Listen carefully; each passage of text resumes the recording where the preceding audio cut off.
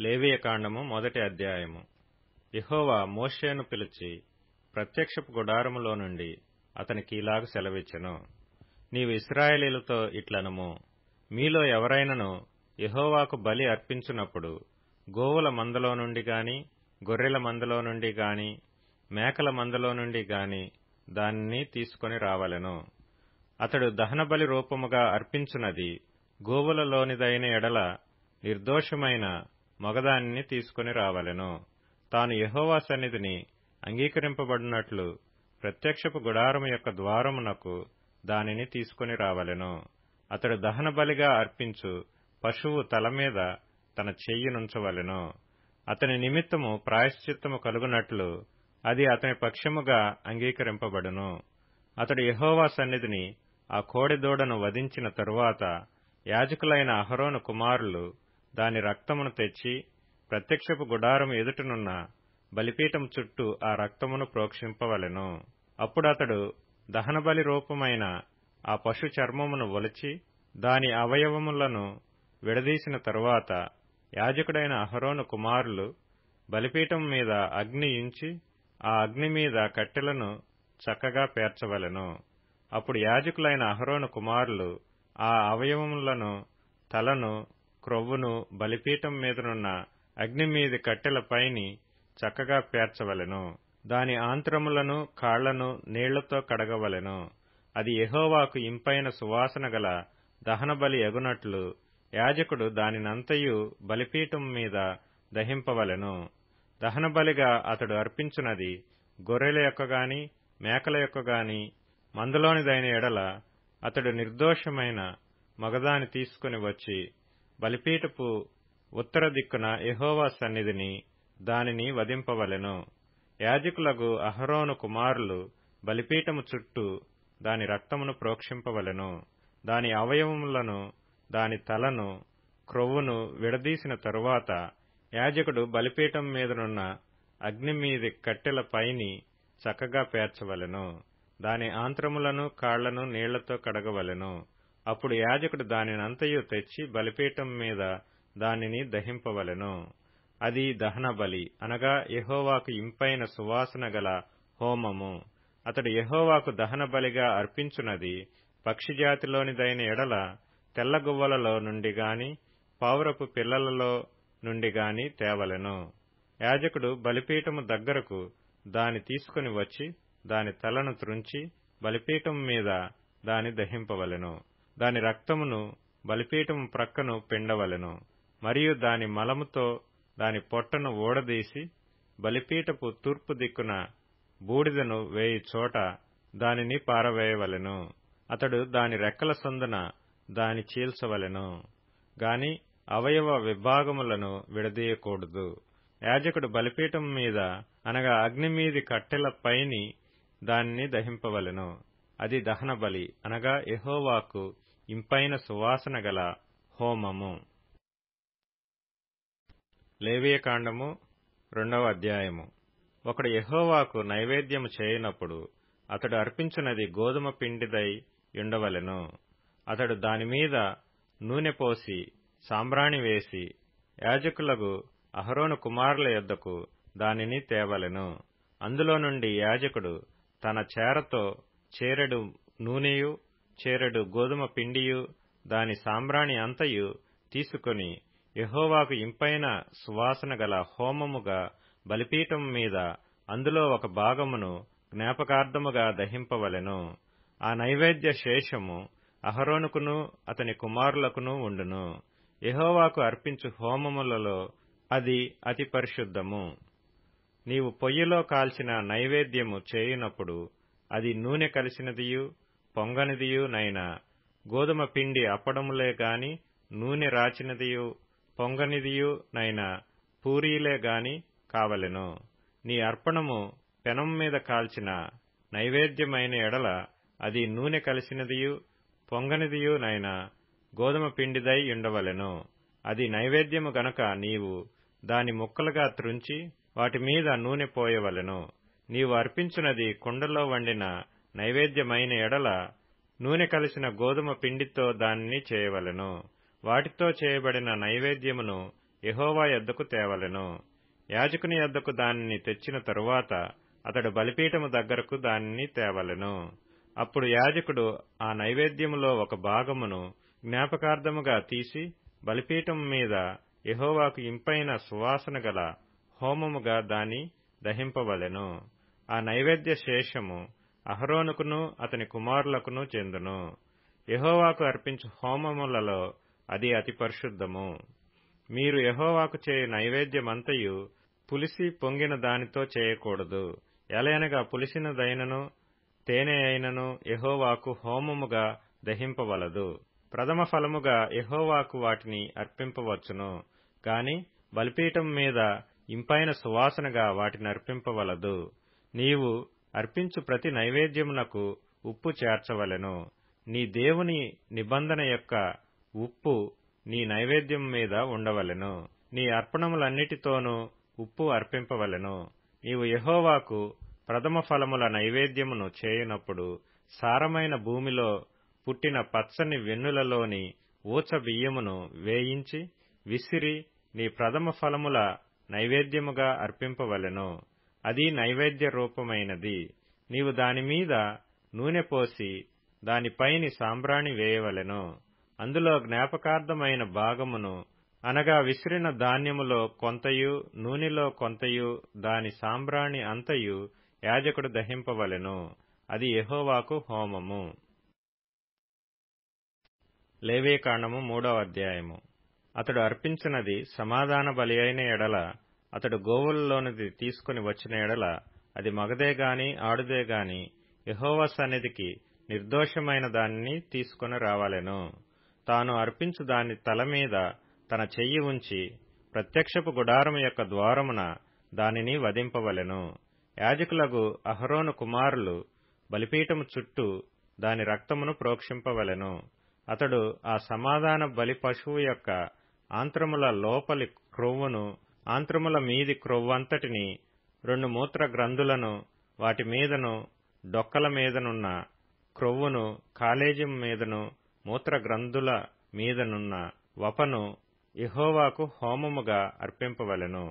అహరోను కుమారులు బలిపీఠం మీద అనగా అగ్ని మీది కట్టెలపైనున్న దహన బలి ద్రవ్యము పైని దానిని దహింపవలెను. అది యెహోవాకు ఇంపైన సువాసన గల హోమము. యెహోవాకు సమాధాన బలిగా ఒకడు అర్పించున్నది గొర్రె మేకలలోని దైన ఎడల అది మగదే గాని ఆడుదే గాని నిర్దోషమైన దాని తీసుకుని రావలెను. అతడర్పించు అర్పణము గొర్రెపిల్ల అయిన ఎడల యెహోవా సన్నిధికి దానిని తీసుకుని రావలెను.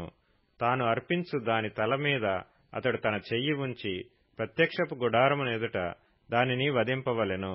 అహరోను కుమారులు బలిపీఠము చుట్టూ దాని రక్తమును ప్రోక్షింపవలెను. ఆ సమాధాన బలి పశువు యొక్క క్రొవ్వును ముడ్డిపూస మొదలుకొని క్రొవ్విన తోక అంతటిని, ఆంత్రములలోని క్రొవ్వును, ఆంత్రముల మీది క్రొవ్వు అంతటిని, 2 మూత్ర గ్రంథులను, వాటి మీది డొక్కల పైనున్న క్రొవ్వును, మూత్ర గ్రంథుల మీది కాలేజము యొక్క వపను తీసి యెహోవాకు హోమము చేయవలెను. యాజకుడు బలిపీఠం మీద దానిని దహింపవలెను. అది యెహోవాకు హోమ రూపమైన ఆహారము. అతడు అర్పించినది మేక అయిన ఎడల యెహోవా సన్నిధికి దానిని తీసుకుని రావలెను. తాను దాని తల మీద చెయ్యి ఉంచి ప్రత్యక్షపు గుడారమునెదుట దానిని వధింపవలెను. అహరోను కుమారులు బలిపీఠము చుట్టూ దాని రక్తమును ప్రోక్షింపవలెను.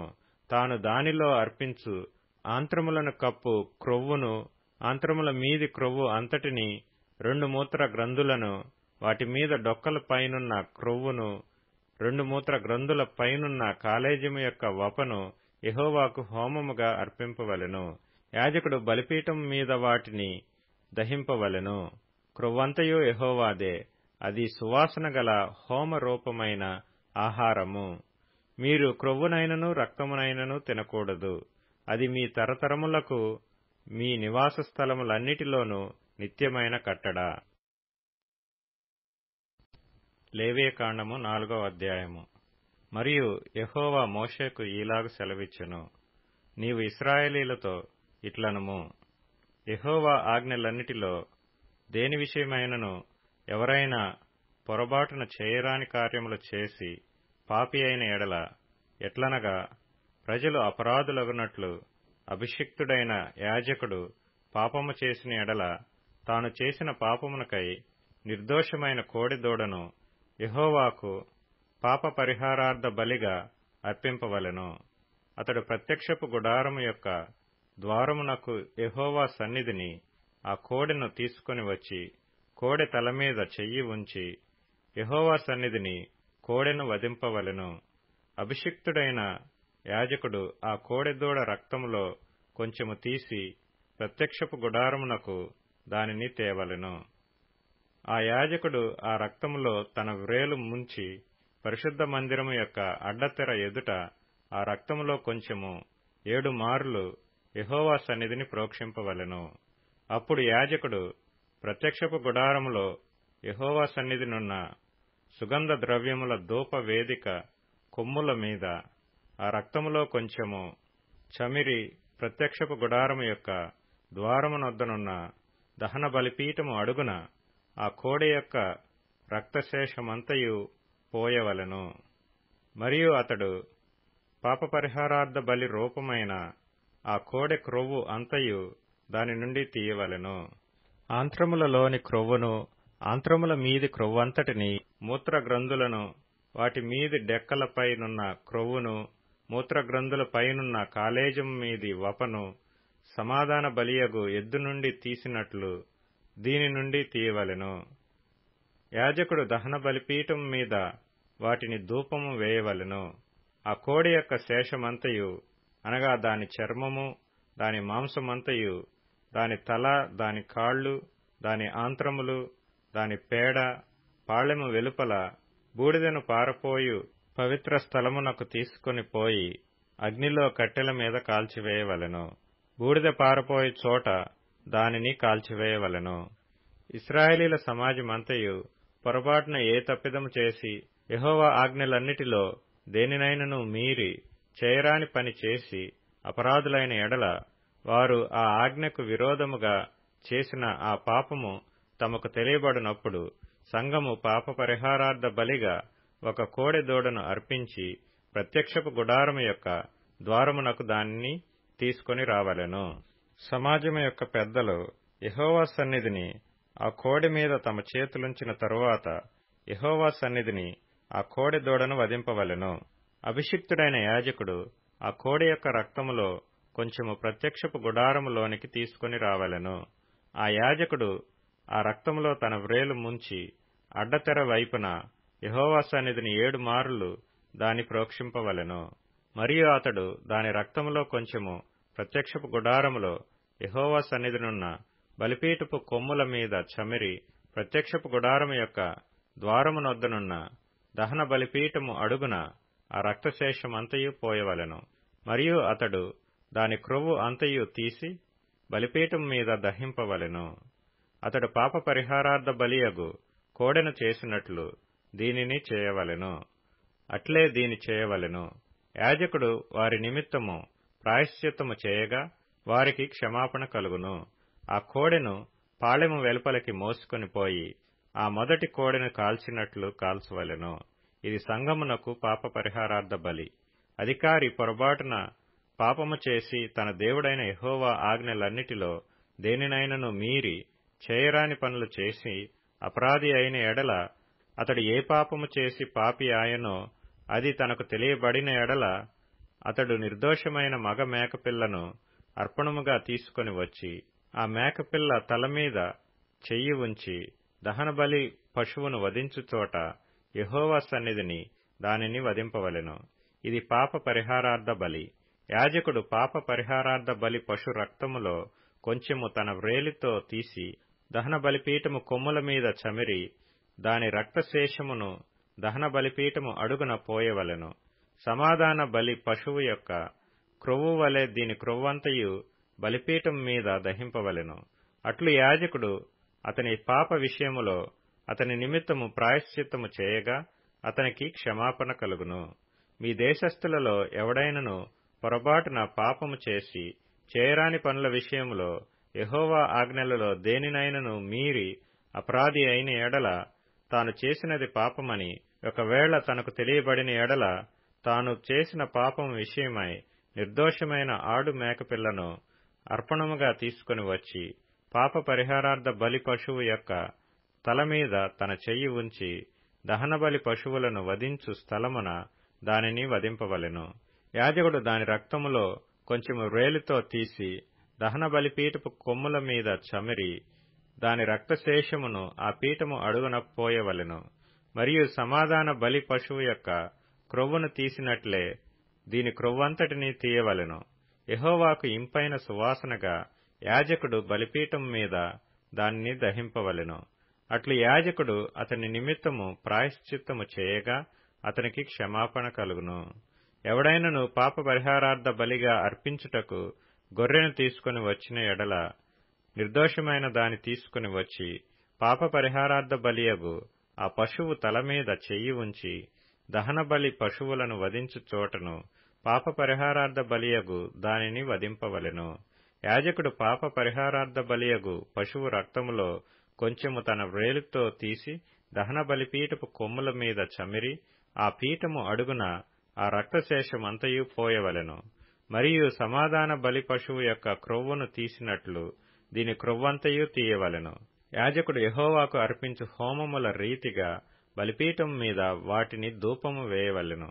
అతడు చేసిన పాపము విషయమై యాజకుడు అతని నిమిత్తము ప్రాయశ్చిత్తము చేయగా అతనికి క్షమాపణ కలుగును. లేవియకాండము 5వ అధ్యాయము. ఒకడు ఒట్టు పెట్టుకొనివాడై తాను చూచిన దాని గూర్చి గాని తనకు తెలిసిన దాని గూర్చి గాని సాక్షి అయ్యుండి దాని తెలియజేయక పాపం చేసిన ఎడల అతడు తన దోష శిక్షను భరించును. మరియునొకడు ఏ అపవిత్ర వస్తువునైనను ముట్టిన ఎడల అది అపవిత్ర మృగ కళేబరమే గాని అపవిత్ర పశు కళేబరమే గాని అపవిత్రమైన ప్రాకిడి జంతువు కళేబరమే గాని అది అపవిత్రమని తనకు తెలియకపోయినను అతడు అపవిత్రుడై అపరాధి యగును. మనుషులకు తగులు అపవిత్రతలలో ఏదైనను ఒకనికి తెలియకుండా అంటిన ఎడల అనగా ఒకనికి అపవిత్రత కలిగిన ఎడల ఆ సంగతి తెలిసిన తరువాత వాడు అపరాధి యగును. మరియు కీడైనను మేలైనను మనుషులు వ్యర్థముగా ఒట్టు పెట్టుకుని చేసేదమని పలుకు మాటలలో మరి దేనినైనను యోచింపక చేసేదనని ఒకడు పెదవులతో వ్యర్థముగా ఒట్టు పెట్టుకున్న ఎడల అది తెలిసిన తరువాత వాడు అపరాధి యగును. కాబట్టి అతడు వాటిలో ఏ విషయమందైనను అపరాధి యగునప్పుడు ఆ విషయమందే తాను చేసిన పాపమును ఒప్పుకొని తాను చేసిన పాప విషయమై యెహోవా సన్నిధిని మందలో నుండి ఆడు గొర్రెపిల్లనే గాని ఆడు మేకపిల్లనే గాని పాప పరిహారార్థ బలిగా అర్పింపవలెను. అతనికి పాప క్షమాపణ కలుగునట్లు యాజకుడు అతని నిమిత్తము ప్రాయశ్చిత్తము చేయును. అతడు గొర్రెపిల్లను తేజాలని ఎడల అతడు పాపియగునట్లు తాను చేసిన అపరాధ విషయమై 2 తెల్ల గువ్వలనే గాని 2 పావురపు పిల్లలనే గాని పాప పరిహారార్థ బలిగా ఒకదానిని దహన బలిగా ఒకదానిని యెహోవా సన్నిధికి తీసుకుని రావలెను. అతడు యాజకుని యొద్దకు వాటిని తెచ్చిన తరువాత అతడు పాప పరిహారార్థమైన దానిని మొదట నర్పించి దాని మెడ నుండి దాని తలను నులమవలెను గాని దాని నోడదీయకూడదు. అతడు పాప పరిహారార్థ బలి పశు రక్తములో కొంచెము బలిపీఠము ప్రక్కన ప్రోక్షింపవలెను. దాని రక్తశేషమును బలిపీఠము అడుగున పిండవలెను. అది పాప పరిహారార్థ బలి. విధి చొప్పున 2వ దానిని దహనబలిగా అర్పింపవలెను. అతడు చేసిన పాపము విషయమై యాజకుడు అతని నిమిత్తము ప్రాయశ్చిత్తము చేయగా అతనికి క్షమాపణ కలుగును.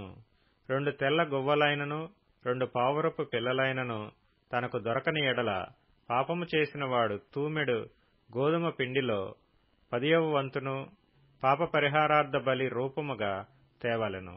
అది పాప పరిహారార్థ బలి గనుక దానిమీద నూనె పోయవలదు, సాంబ్రాణి దానిమీద ఉంచవలదు. అతడు యాజకుని యొద్దకు దానిని తెచ్చిన తరువాత యాజకుడు జ్ఞాపకార్థముగా దానిలో పిడికెడు తీసి యెహోవాకు అర్పించు హోమ ద్రవ్యముల రీతిగా బలిపీఠం మీద దానిని దహింపవలెను. అది పాప పరిహారార్థ బలి. పై చెప్పిన వాటిలో దేని విషయమైనను పాపము చేసిన వాని నిమిత్తము యాజకుడు ప్రాయశ్చిత్తము చేయగా అతనికి క్షమాపణ కలుగును. దాని శేషము నైవేద్య శేషము వలె యాజకునిదగును. మరియు యెహోవా మోషేకు ఈలాగు సెలవిచ్చెను, ఒకడు యెహోవాకు పరిశుద్ధమైన వాటి విషయములో పొరబాటున పాపము చేసిన ఎడల తాను చేసిన అపరాధమునకు నీవు ఏర్పరచు వెల చొప్పున పరిశుద్ధమైన తులముల విలువగల నిర్దోషమైన పొట్టేలును మందలో నుండి అపరాధ పరిహారార్థ బలిగా యెహోవా యొద్దకు వాడు తీసుకొని రావలెను. పరిశుద్ధమైన దాని విషయములో తాను చేసిన పాపము వలని నష్టము నిచ్చుకొని దానితో 5వ వంతు యాజకునికి ఇయ్యవలెను. ఆ యాజకుడు అపరాధ పరిహారార్థ బలియగు పొట్టేలు వలన అతని నిమిత్తము ప్రాయశ్చిత్తము చేయగా అతనికి క్షమాపణ కలుగును. చేయకూడదని యెహోవా ఆజ్ఞాపించిన వాటిలో దేనినైనను చేసి ఒకడు పాపి అయిన ఎడల అది పొరబాటున జరిగినను అతడు అపరాధి అయి తన దోషమునకు శిక్ష భరించును. కావున నీవు ఏర్పరచిన వెల చొప్పున మందలో నుండి నిర్దోషమైన పొట్టేలును అపరాధ పరిహారార్థ బలిగా అతడు యాజకుని యొద్దకు తీసుకొని రావలెను. అతడు తెలియకయే పొరబాటున చేసిన తప్పును గూర్చి యాజకుడు అతని నిమిత్తము ప్రాయశ్చిత్తము చేయగా అతనికి క్షమాపణ కలుగును. అది అపరాధ పరిహారార్థ బలి. అతడు యెహోవాకు విరోధముగా అపరాధము చేసినది వాస్తవము. లేవీకాండము 6వ అధ్యాయము. మరియు యెహోవా మోషేకు ఈలాగు సెలవిచ్చెను, ఒకడు యెహోవాకు విరోధముగా ద్రోహము చేసి పాపి అయిన ఎడల, అనగా తనకు అప్పగింపబడిన దాని గూర్చియే గాని, తాకట్టు ఉంచిన దాని గూర్చియే గాని, దోచుకొనిన దాని గూర్చియే గాని, తన పొరుగువానితో బొంకిన ఎడలనేమి, తన పొరుగువాని బలాత్కరించిన ఎడలనేమి, పోయినది తనకు దొరికినప్పుడు దాని గూర్చి బొంకిన ఎడలనేమి, మనుష్యులు వేటిని చేసి పాపులగుదురో వాటన్నిటిలో దేని విషయమైనను అబద్ధ ప్రమాణము చేసిన ఎడలనేమి, అతడు పాపము చేసి అపరాధి అగును గనుక అతడు తాను దోచుకొనిన సొమ్మును గూర్చి గాని, బలాత్కారము చేతను అపహరించిన దాని గూర్చి గాని, తనకు అప్పగింపబడిన దాని గూర్చి గాని, పోయి తనకు దొరికిన దాని గూర్చి గాని, దేని గూర్చి అయితే తాను అబద్ధ ప్రమాణము చేసినో దానినంతయు మరలా ఇచ్చుకొనవలెను. ఆ మూలధనమునిచ్చుకొని దానిలో 5వ వంతును తాను అపరాధ పరిహారార్థ బలి అర్పించు దినమున సొత్తుదారునికి ఇచ్చుకొనవలెను. అతడు యెహోవాకు తన అపరాధ విషయములో నీవు ఏర్పరచు వెలకు మందలో నుండి నిర్దోషమైన పొట్టేలును యాజకుని యొద్దకు తీసుకొని రావలెను.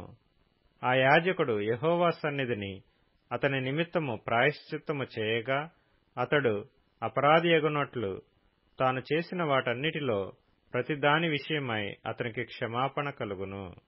మరియు యెహోవా మోషేకు ఈలాగ సెలవిచ్చెను, నీవు అహరోనుతోనూ అతని కుమారులతోనూ ఇట్లనుము, ఇది దహన బలిని గూర్చిన విధి. దహన బలి ద్రవ్యము ఉదయం వరకు రాత్రి అంతయు బలిపీఠం మీద దహించుచుండును. బలిపీఠం మీది అగ్ని దానిని దహించుచుండును. యాజకుడు తన సన్ననార నిలువుటంగీని తొడుగుకొని తన మానమునకు తన నారలాగును తొడుగుకొని బలిపీఠం మీద అగ్ని దహించు దహన బలి ద్రవ్యపు బూడిదను ఎత్తి బలిపీఠమునొద్ద దాన్ని పోసి తన వస్త్రములను తీసి వేరు వస్త్రములను ధరించుకొని పాళెము వెలుపలనున్న పవిత్ర స్థలమునకు ఆ బూడిదను తీసుకొని పోవలెను. బలిపీఠం మీద అగ్ని మండుచుండవలెను, అది ఆరిపోకూడదు. ప్రతి ఉదయమున యాజకుడు దానిమీద కట్టెలు వేసి దానిమీద దహన బలి ద్రవ్యమును ఉంచి సమాధాన బలియగు పశువు క్రొవ్వును దహింపవలెను. బలిపీఠం మీద అగ్ని నిత్యము మండుచుండవలెను, అది ఆరిపోకూడదు. నైవేద్యమును గూర్చిన విధి ఏదనగా, అహరోను కుమారులు యెహోవా సన్నిధిని బలిపీఠమునెదుట దానిని నర్పించవలెను. అతడు నైవేద్య తైలము నుండియు దాని గోధుమ పిండి నుండియు చేరెడు పిండిని నూనెను దాని సాంబ్రాణి యావత్తును దానిలో నుండి తీసి జ్ఞాపక సూచనగాను వాటిని బలిపీఠం మీద యెహోవాకు ఇంపైన సువాసనగాను దహింపవలెను. దానిలో మిగిలిన దానిని అహరోనును అతని సంతతి వారును తినవలెను. అది పులియనిదిగా పరిశుద్ధ స్థలములో తినవలెను. వారు ప్రత్యక్షపు గుడారము యొక్క ఆవరణములో దానిని తినవలెను. దాని పులియబెట్టి కాల్చవలదు. నా హోమ ద్రవ్యములలో వారికి పాలుగా దానినిచ్చియున్నాను. పాప పరిహారార్థ బలివలెను, అపరాధ పరిహారార్థ బలివలెను అది అతి పరిశుద్ధము. అహరోను సంతతిలో ప్రతివాడును దానిని తినవలెను. ఇది యెహోవా హోమముల విషయములో మీ తరతరములకు నిత్యమైన కట్టడ. వాటికి తగిలిన ప్రతి వస్తువు పరిశుద్ధమగును. మరియు యెహోవా మోషేకు ఇలాగు సెలవిచ్చెను. అహరోనుకు అభిషేకము చేసిన దినమున అతడును అతని సంతతి వారును అర్పింపవలసిన అర్పణ మీదనగా ఉదయమున సగము, సాయంకాలమున సగము నిత్యమైన నైవేద్యముగా తూమెడు గోధుమ పిండిలో 10వ వంతు పెనము మీద నూనెతో దానిని కాల్చవలెను. దానిని కాల్చిన తరువాత దానిని తేవలెను. కాల్చిన నైవేద్య భాగములను యెహోవాకు ఇంపైన సువాసనగా అర్పింపవలెను. అతని సంతతి వారిలో అతనికి మారుగా అభిషేకము పొందిన యాజకుడు అలాగుననే అర్పింపవలెను. అది యెహోవా నియమించిన నిత్యమైన కట్టడ. అదంతయు దహింపవలెను. యాజకుడు చేయు ప్రతి నైవేద్యము నిశ్శేషముగా ప్రేల్చబడవలెను. దాని తినవలదు. మరియు యెహోవా మోషేకు ఇలాగు సెలవిచ్చెను. నీవు అహరోనుకును అతని సంతతి వారికిని ఇలాగ ఆజ్ఞాపించుము. పాప పరిహారార్థ బలిని గూర్చిన విధి ఏదనగా, నీవు దహనబలి రూపమైన పశువులను వధించు చోట పాప పరిహారార్థ బలి పశువులను యెహోవా సన్నిధిని వధింపవలెను. అది అతి పరిశుద్ధము.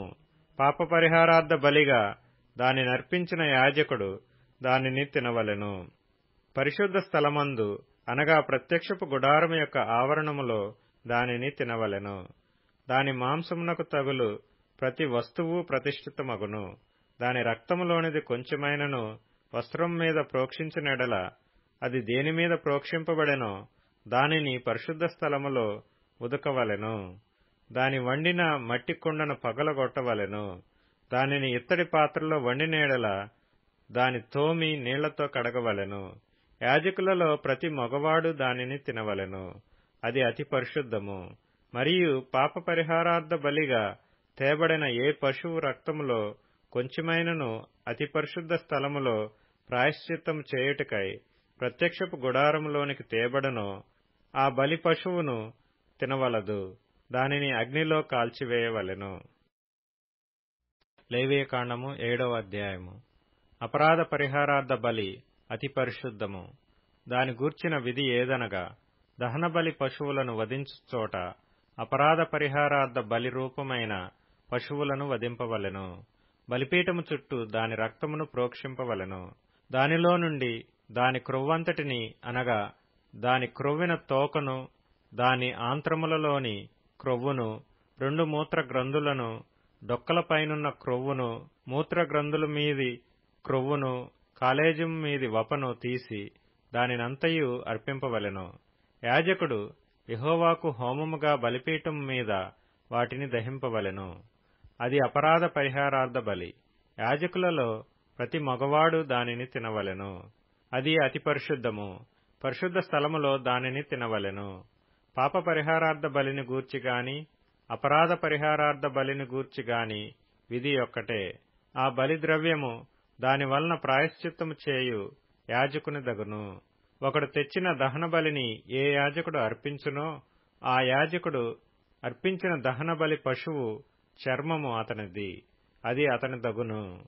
పొయ్యి మీద వండిన ప్రతి నైవేద్యమును కొండలోనే గాని పెనము మీదనే గాని కాల్చినది యావత్తును దానిని అర్పించిన యాజకునిది, అది అతని దగును.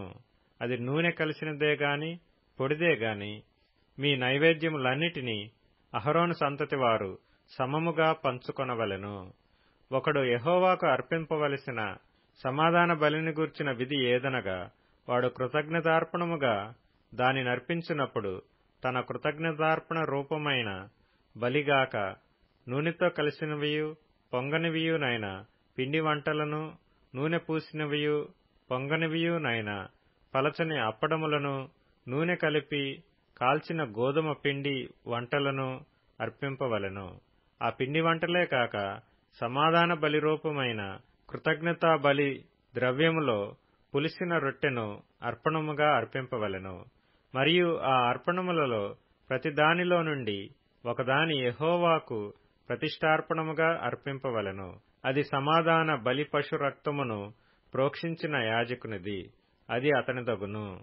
సమాధాన బలిగా తాను అర్పించు కృతజ్ఞతా బలి పశువును అర్పించు దినమే దాని మాంసమును తినవలెను. దానిలోనిది ఏదియు మరునాటికి ఉంచుకొనకూడదు. అతడు అర్పించు బలి మ్రొక్కుబడియే గాని స్వేచ్ఛార్పణయే గాని అయిన ఎడల అతడు దాని నర్పించునాడే తినవలెను. మిగిలినది మరునాడు తినవచ్చును. మూడవ నాడు ఆ బలి పశువు మాంసములో మిగిలిన దాన్ని అగ్నితో కాల్చివేయవలెను. ఒకడు తన సమాధాన బలి పశు మాంసములో కొంచెమైనను మూడవ నాడు తినిన ఎడల అది అంగీకరింపబడదు. అది అర్పించిన వానికి సమాధాన బలిగా ఎంచబడదు. అది హేయము. దాని తినువాడు తన దోష శిక్షను భరించును. అపవిత్రమైన దేనికైనను తగిలిన మాంసమును తినకూడదు. అగ్నితో దానిని కాల్చివేయవలెను. మాంసము విషయమైతే పవిత్రులందరూ మాంసమును తినవచ్చును గాని ఒకడు తనకు అపవిత్రత కలిగియుండగా యెహోవాకు అర్పించు సమాధాన బలి పశు మాంసములో కొంచెమైనను తినిన ఎడల వాడు ప్రజలలో నుండి కొట్టివేయబడును. ఎవడు మనుషుల అపవిత్రతనే గాని అపవిత్రమైన జంతువునే గాని ఏ అపవిత్రమైన వస్తువునే గాని తాకి యెహోవాకు అర్పించు సమాధాన బలి పశు మాంసమును తిన్నో వాడు ప్రజలలో నుండి కొట్టివేయబడును. మరియు యెహోవా మోషేకు ఇలాగు సెలవిచ్చెను, నీవు ఇశ్రాయేలీయులతో ఇట్లనుము, ఎద్దుదే గాని గొర్రెదే గాని మేకదే గాని దేని క్రొవ్వును మీరు తినకూడదు. చచ్చిన దాని క్రొవ్వును చీల్చిన దాని క్రొవ్వును ఏ పనికైనను వినియోగపరచవచ్చును గాని దానినేమాత్రమును తినకూడదు. ఏలయనగా మనుష్యులు యెహోవాకు హోమముగా అర్పించు జంతువులలో దేని క్రొవ్వునైనను తినినవాడు తన ప్రజలలో నుండి కొట్టివేయబడును. మరియు పక్షిదే గాని జంతువుదే గాని మీ నివాసములన్నిటిలో తినకూడదు. ఎవడు రక్తము తినునో వాడు తన ప్రజలలో నుండి కొట్టివేయబడును.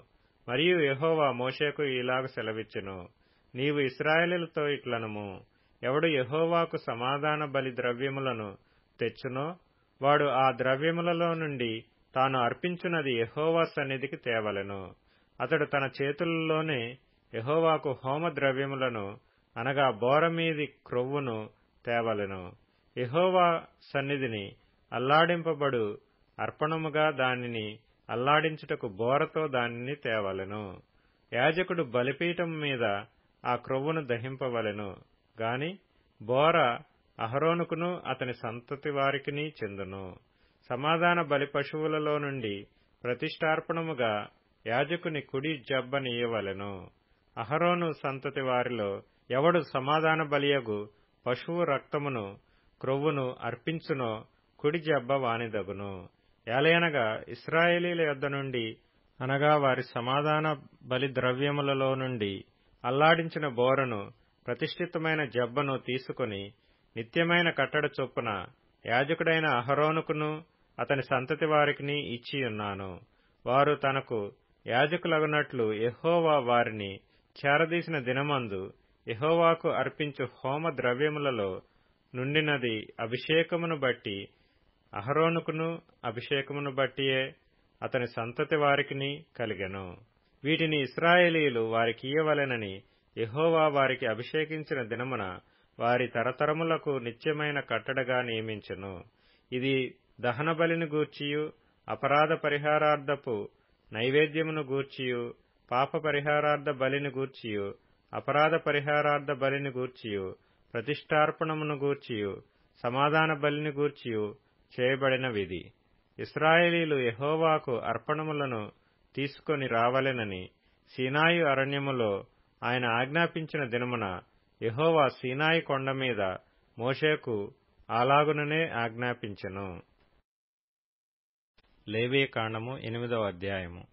మరియు యెహోవా, నీవు అహరోనును అతని కుమారులను, వారి వస్త్రములను, అభిషేక తైలమును, పాప పరిహారార్థ బలి రూపమైన కోడెను, 2 పొట్టేళ్లను, గంపెడు పొంగని భక్ష్యములను తీసుకుని ప్రత్యక్షపు గుడారము యొక్క ద్వారమునొద్దకు సర్వ సమాజమును సమకూర్చుమనగా, యెహోవా మోషేకు ఆజ్ఞాపించినట్లు అతడు చేసెను.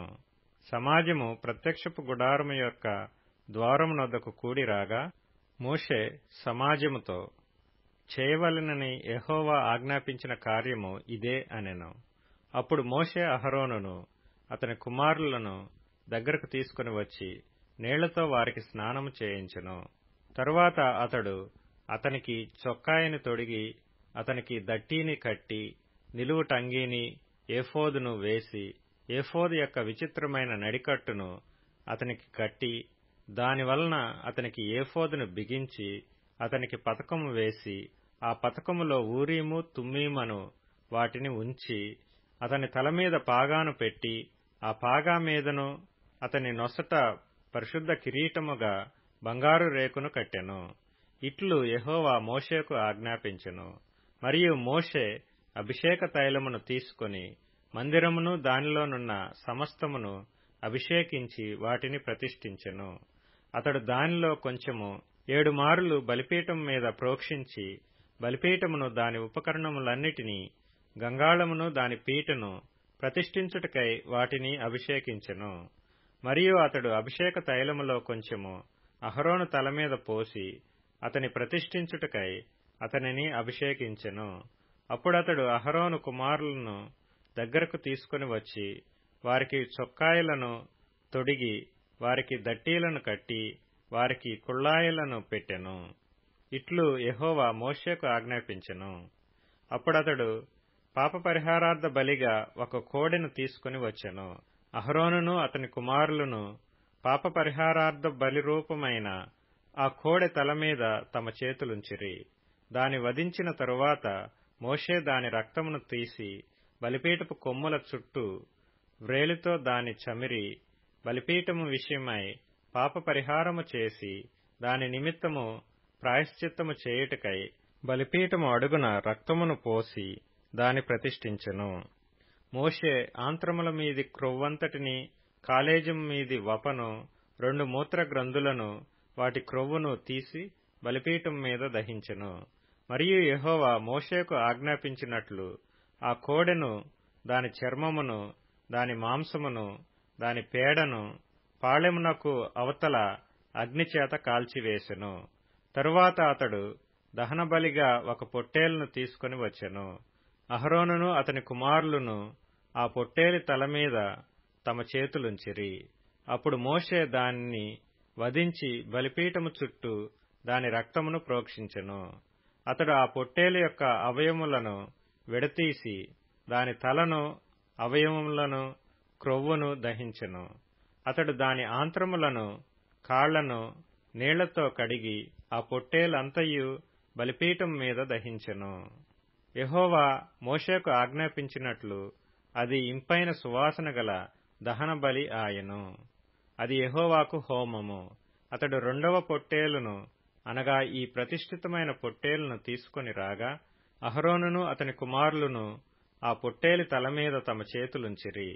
మోషే దానిని వధించి, దాని రక్తంలో కొంచెము తీసి అహరోను కుడి చెవి కొన మీదను, అతని కుడి చేతి బొటన వ్రేలి మీదను, అతని కుడికాలి బొటన వ్రేలి కొన మీదను దాని చమిరెను.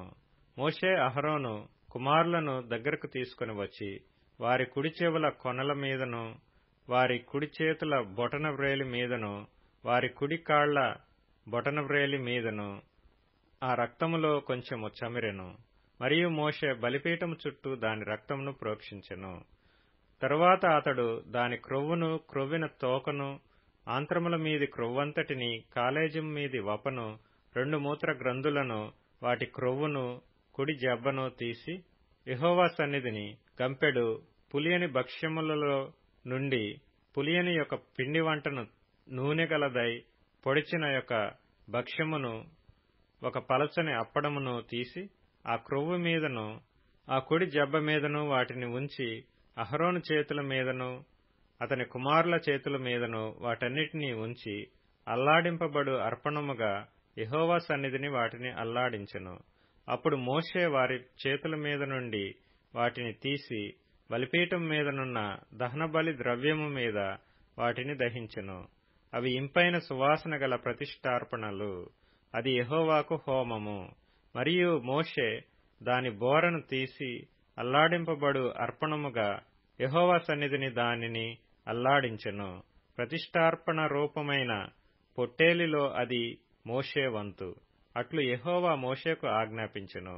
మరియు మోషే అభిషేక తైలములో కొంతయు బలిపీఠం మీది రక్తములో కొంతయు తీసి అహరోను మీదను అతని వస్త్రముల మీదను అతని కుమారుల మీదను అతని కుమారుల వస్త్రముల మీదను దానిని ప్రోక్షించి అహరోనును అతని వస్త్రములను అతని కుమారులను అతని కుమారుల వస్త్రములను ప్రతిష్ఠించెను.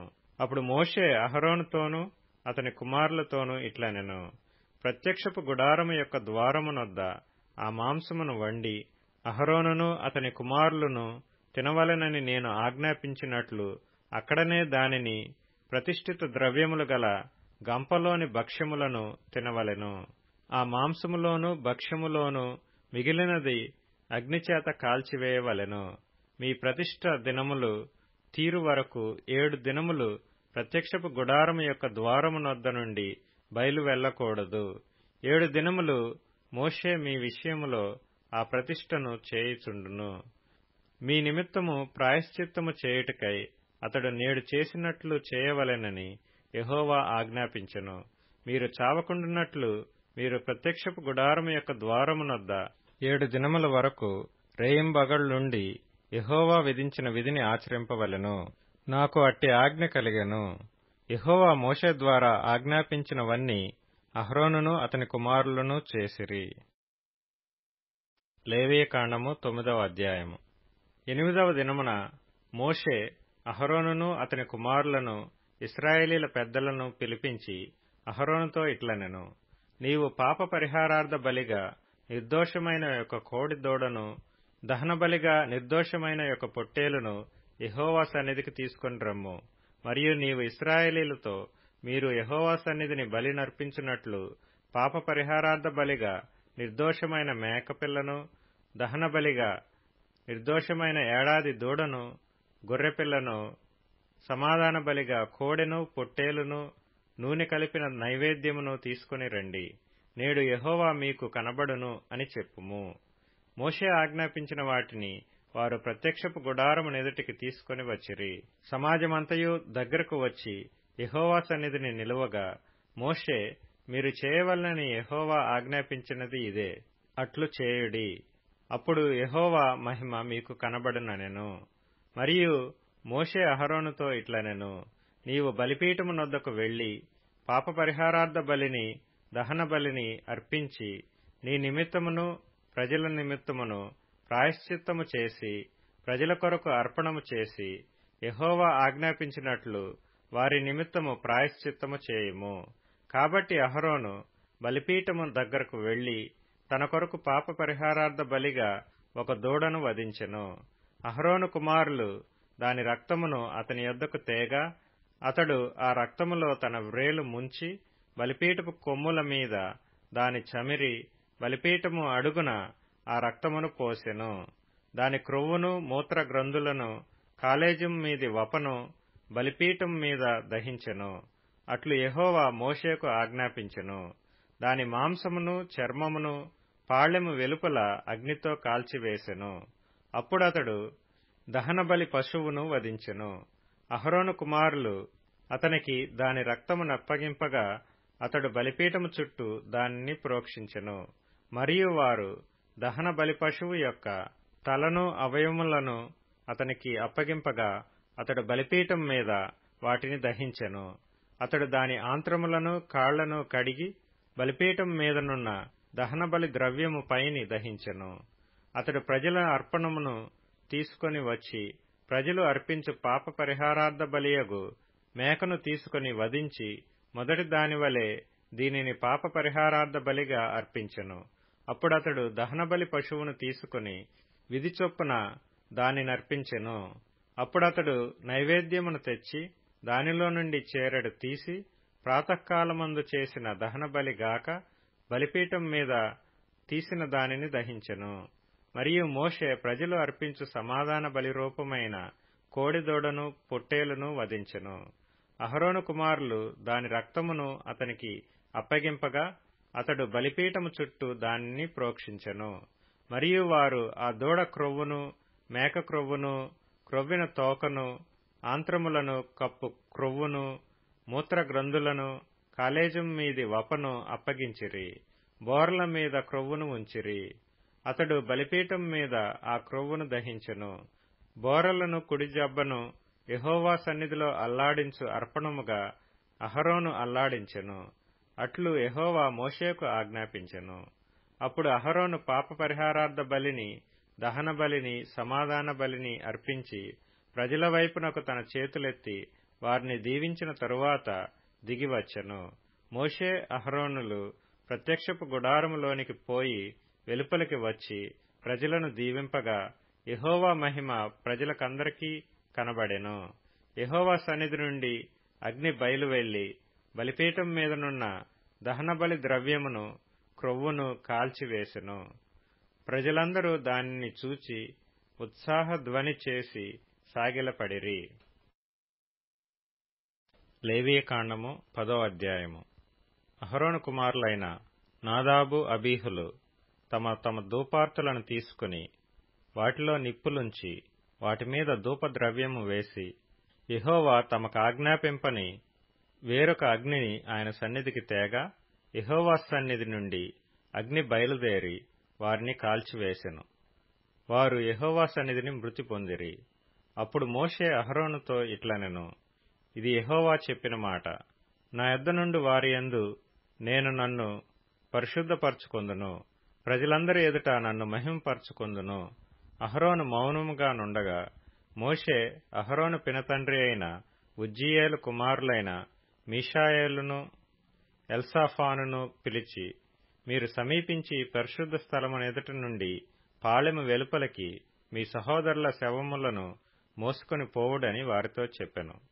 మోషే చెప్పినట్లు వారు సమీపించి చొక్కాయలను తీయకయే పాళెము వెలుపలికి వారిని మోసుకొని పోయిరి. అప్పుడు మోషే అహరోనును అతని కుమారులైన ఎలియాజరు, ఈతామారును వారితో, మీరు చావకుండునట్లు యెహోవా ఈ సర్వ సమాజం మీద ఆగ్రహపడకుండునట్లును మీరు తల విరబోసుకొనకూడదు, బట్టలను చింపుకొనకూడదు గాని యెహోవా వారిని కాల్చినందుకు మీ సహోదరులైన ఇశ్రాయేలీయుల ఇంటివారందరూ ఏడవవచ్చును. యెహోవా అభిషేక తైలము మీ మీదనున్నది గనుక మీరు చావకుండునట్లు మీరు ప్రత్యక్షపు గుడారము యొక్క ద్వారములో నుండి బయలు వెళ్లకూడదనెను. వారు మోషే చెప్పిన మాట చొప్పున చేసిరి. మరియు యెహోవా అహరోనుతో ఇట్లనెను, మీరు ప్రత్యక్షపు గుడారములోనికి వచ్చినప్పుడు మీరు చావకుండునట్లు నీవును నీ కుమారులను ద్రాక్షారసమునే గాని మద్యమునే గాని త్రాగకూడదు. మీరు ప్రతిష్ఠింపబడిన దాని నుండి లౌకికమైన దానిని, అపవిత్రమైన దాని నుండి పవిత్రమైన దానిని వేరు చేయుటకును యెహోవా మోషే చేత ఇశ్రాయేలీలకు ఆజ్ఞాపించిన సమస్త విధులను మీరు వారికి బోధించుటకును ఇది మీ తరతరములకు నిత్యమైన కట్టడ. అప్పుడు మోషే అహరోనుతోనూ మిగిలిన అతని కుమారులైన ఎలియాజరు, ఈతామారులతోనూ ఇట్లనెను, మీరు యెహోవా హోమ ద్రవ్యములలో మిగిలిన నైవేద్యమును తీసుకొని అది పొంగకుండా బలిపీఠము దగ్గర తినుడి. అది అతి పరిశుద్ధము. యెహోవా హోమ ద్రవ్యములో నుండి అది నీకును నీ కుమారులకును నియమింపబడిన వంతు. కావున మీరు పరిశుద్ధ స్థలములో దానిని తినవలెను. నేను అట్టి ఆజ్ఞను పొందితిని. మరియు అల్లాడించు బోరను, ప్రతిష్ఠితమైన జబ్బను మీరు అనగా నీవును నీతో పాటు నీ కుమారులను నీ కుమార్తెలను పవిత్ర స్థలములో తినవలెను. ఏలయనగా అవి ఇశ్రాయేలీలు అర్పించు సమాధాన బలులలో నుండి నీకును నీ కుమారులకును నియమింపబడిన వంతులు. హోమద్రవ్య రూపమైన క్రొవ్వునుగాక యెహోవా సన్నిధిని అల్లాడింపబడిన దానిగా దానిని అల్లాడించునట్లు ప్రతిష్ఠితమైన జబ్బను, అల్లాడించు బోరను తీసుకుని రావలెను. నిత్యమైన కట్టడ చొప్పున అవి నీకును నీ కుమారులకును చెందును. అట్లు యెహోవా ఆజ్ఞాపించెను. అప్పుడు మోషే పాపపరిహారార్థ బలియగు మేకను కనుగొనవలెనని జాగ్రత్తగా వెదికినప్పుడు అది కాలిపోయి ఉండెను.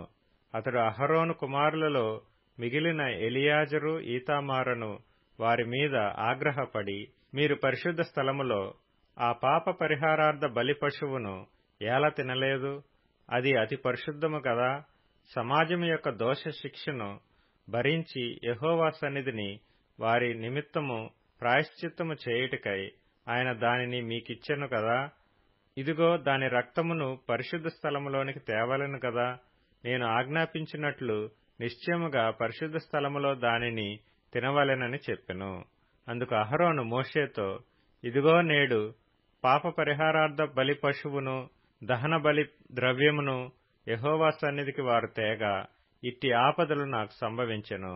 నేను పాప పరిహారార్థమైన బలి ద్రవ్యమును నేడు తినిన ఎడల అది యెహోవా దృష్టికి మంచిదగునా అనెను.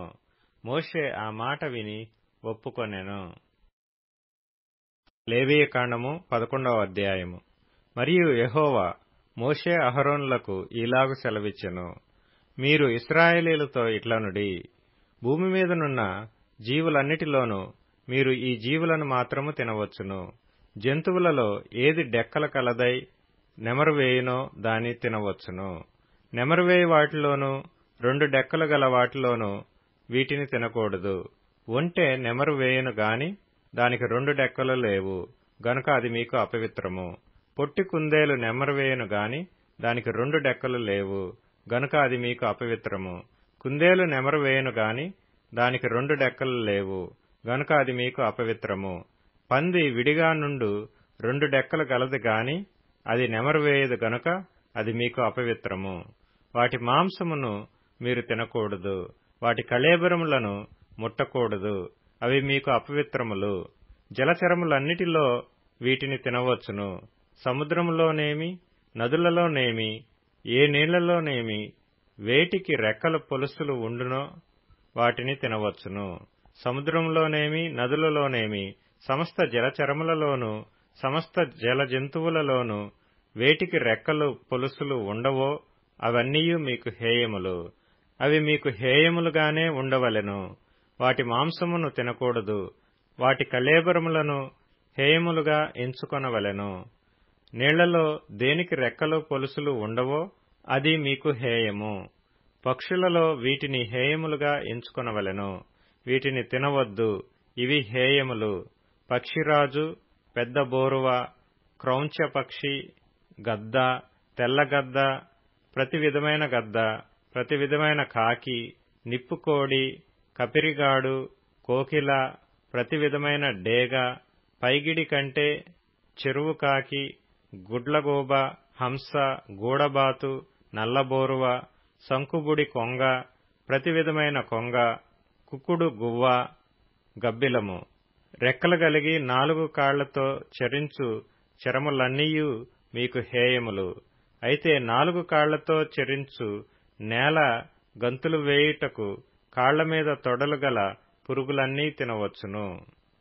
నేత మిడతగాని, చిన్న మిడతగాని, ఆకు మిడతగాని, మిడతలలో ప్రతి విధమైనది తినవచ్చును.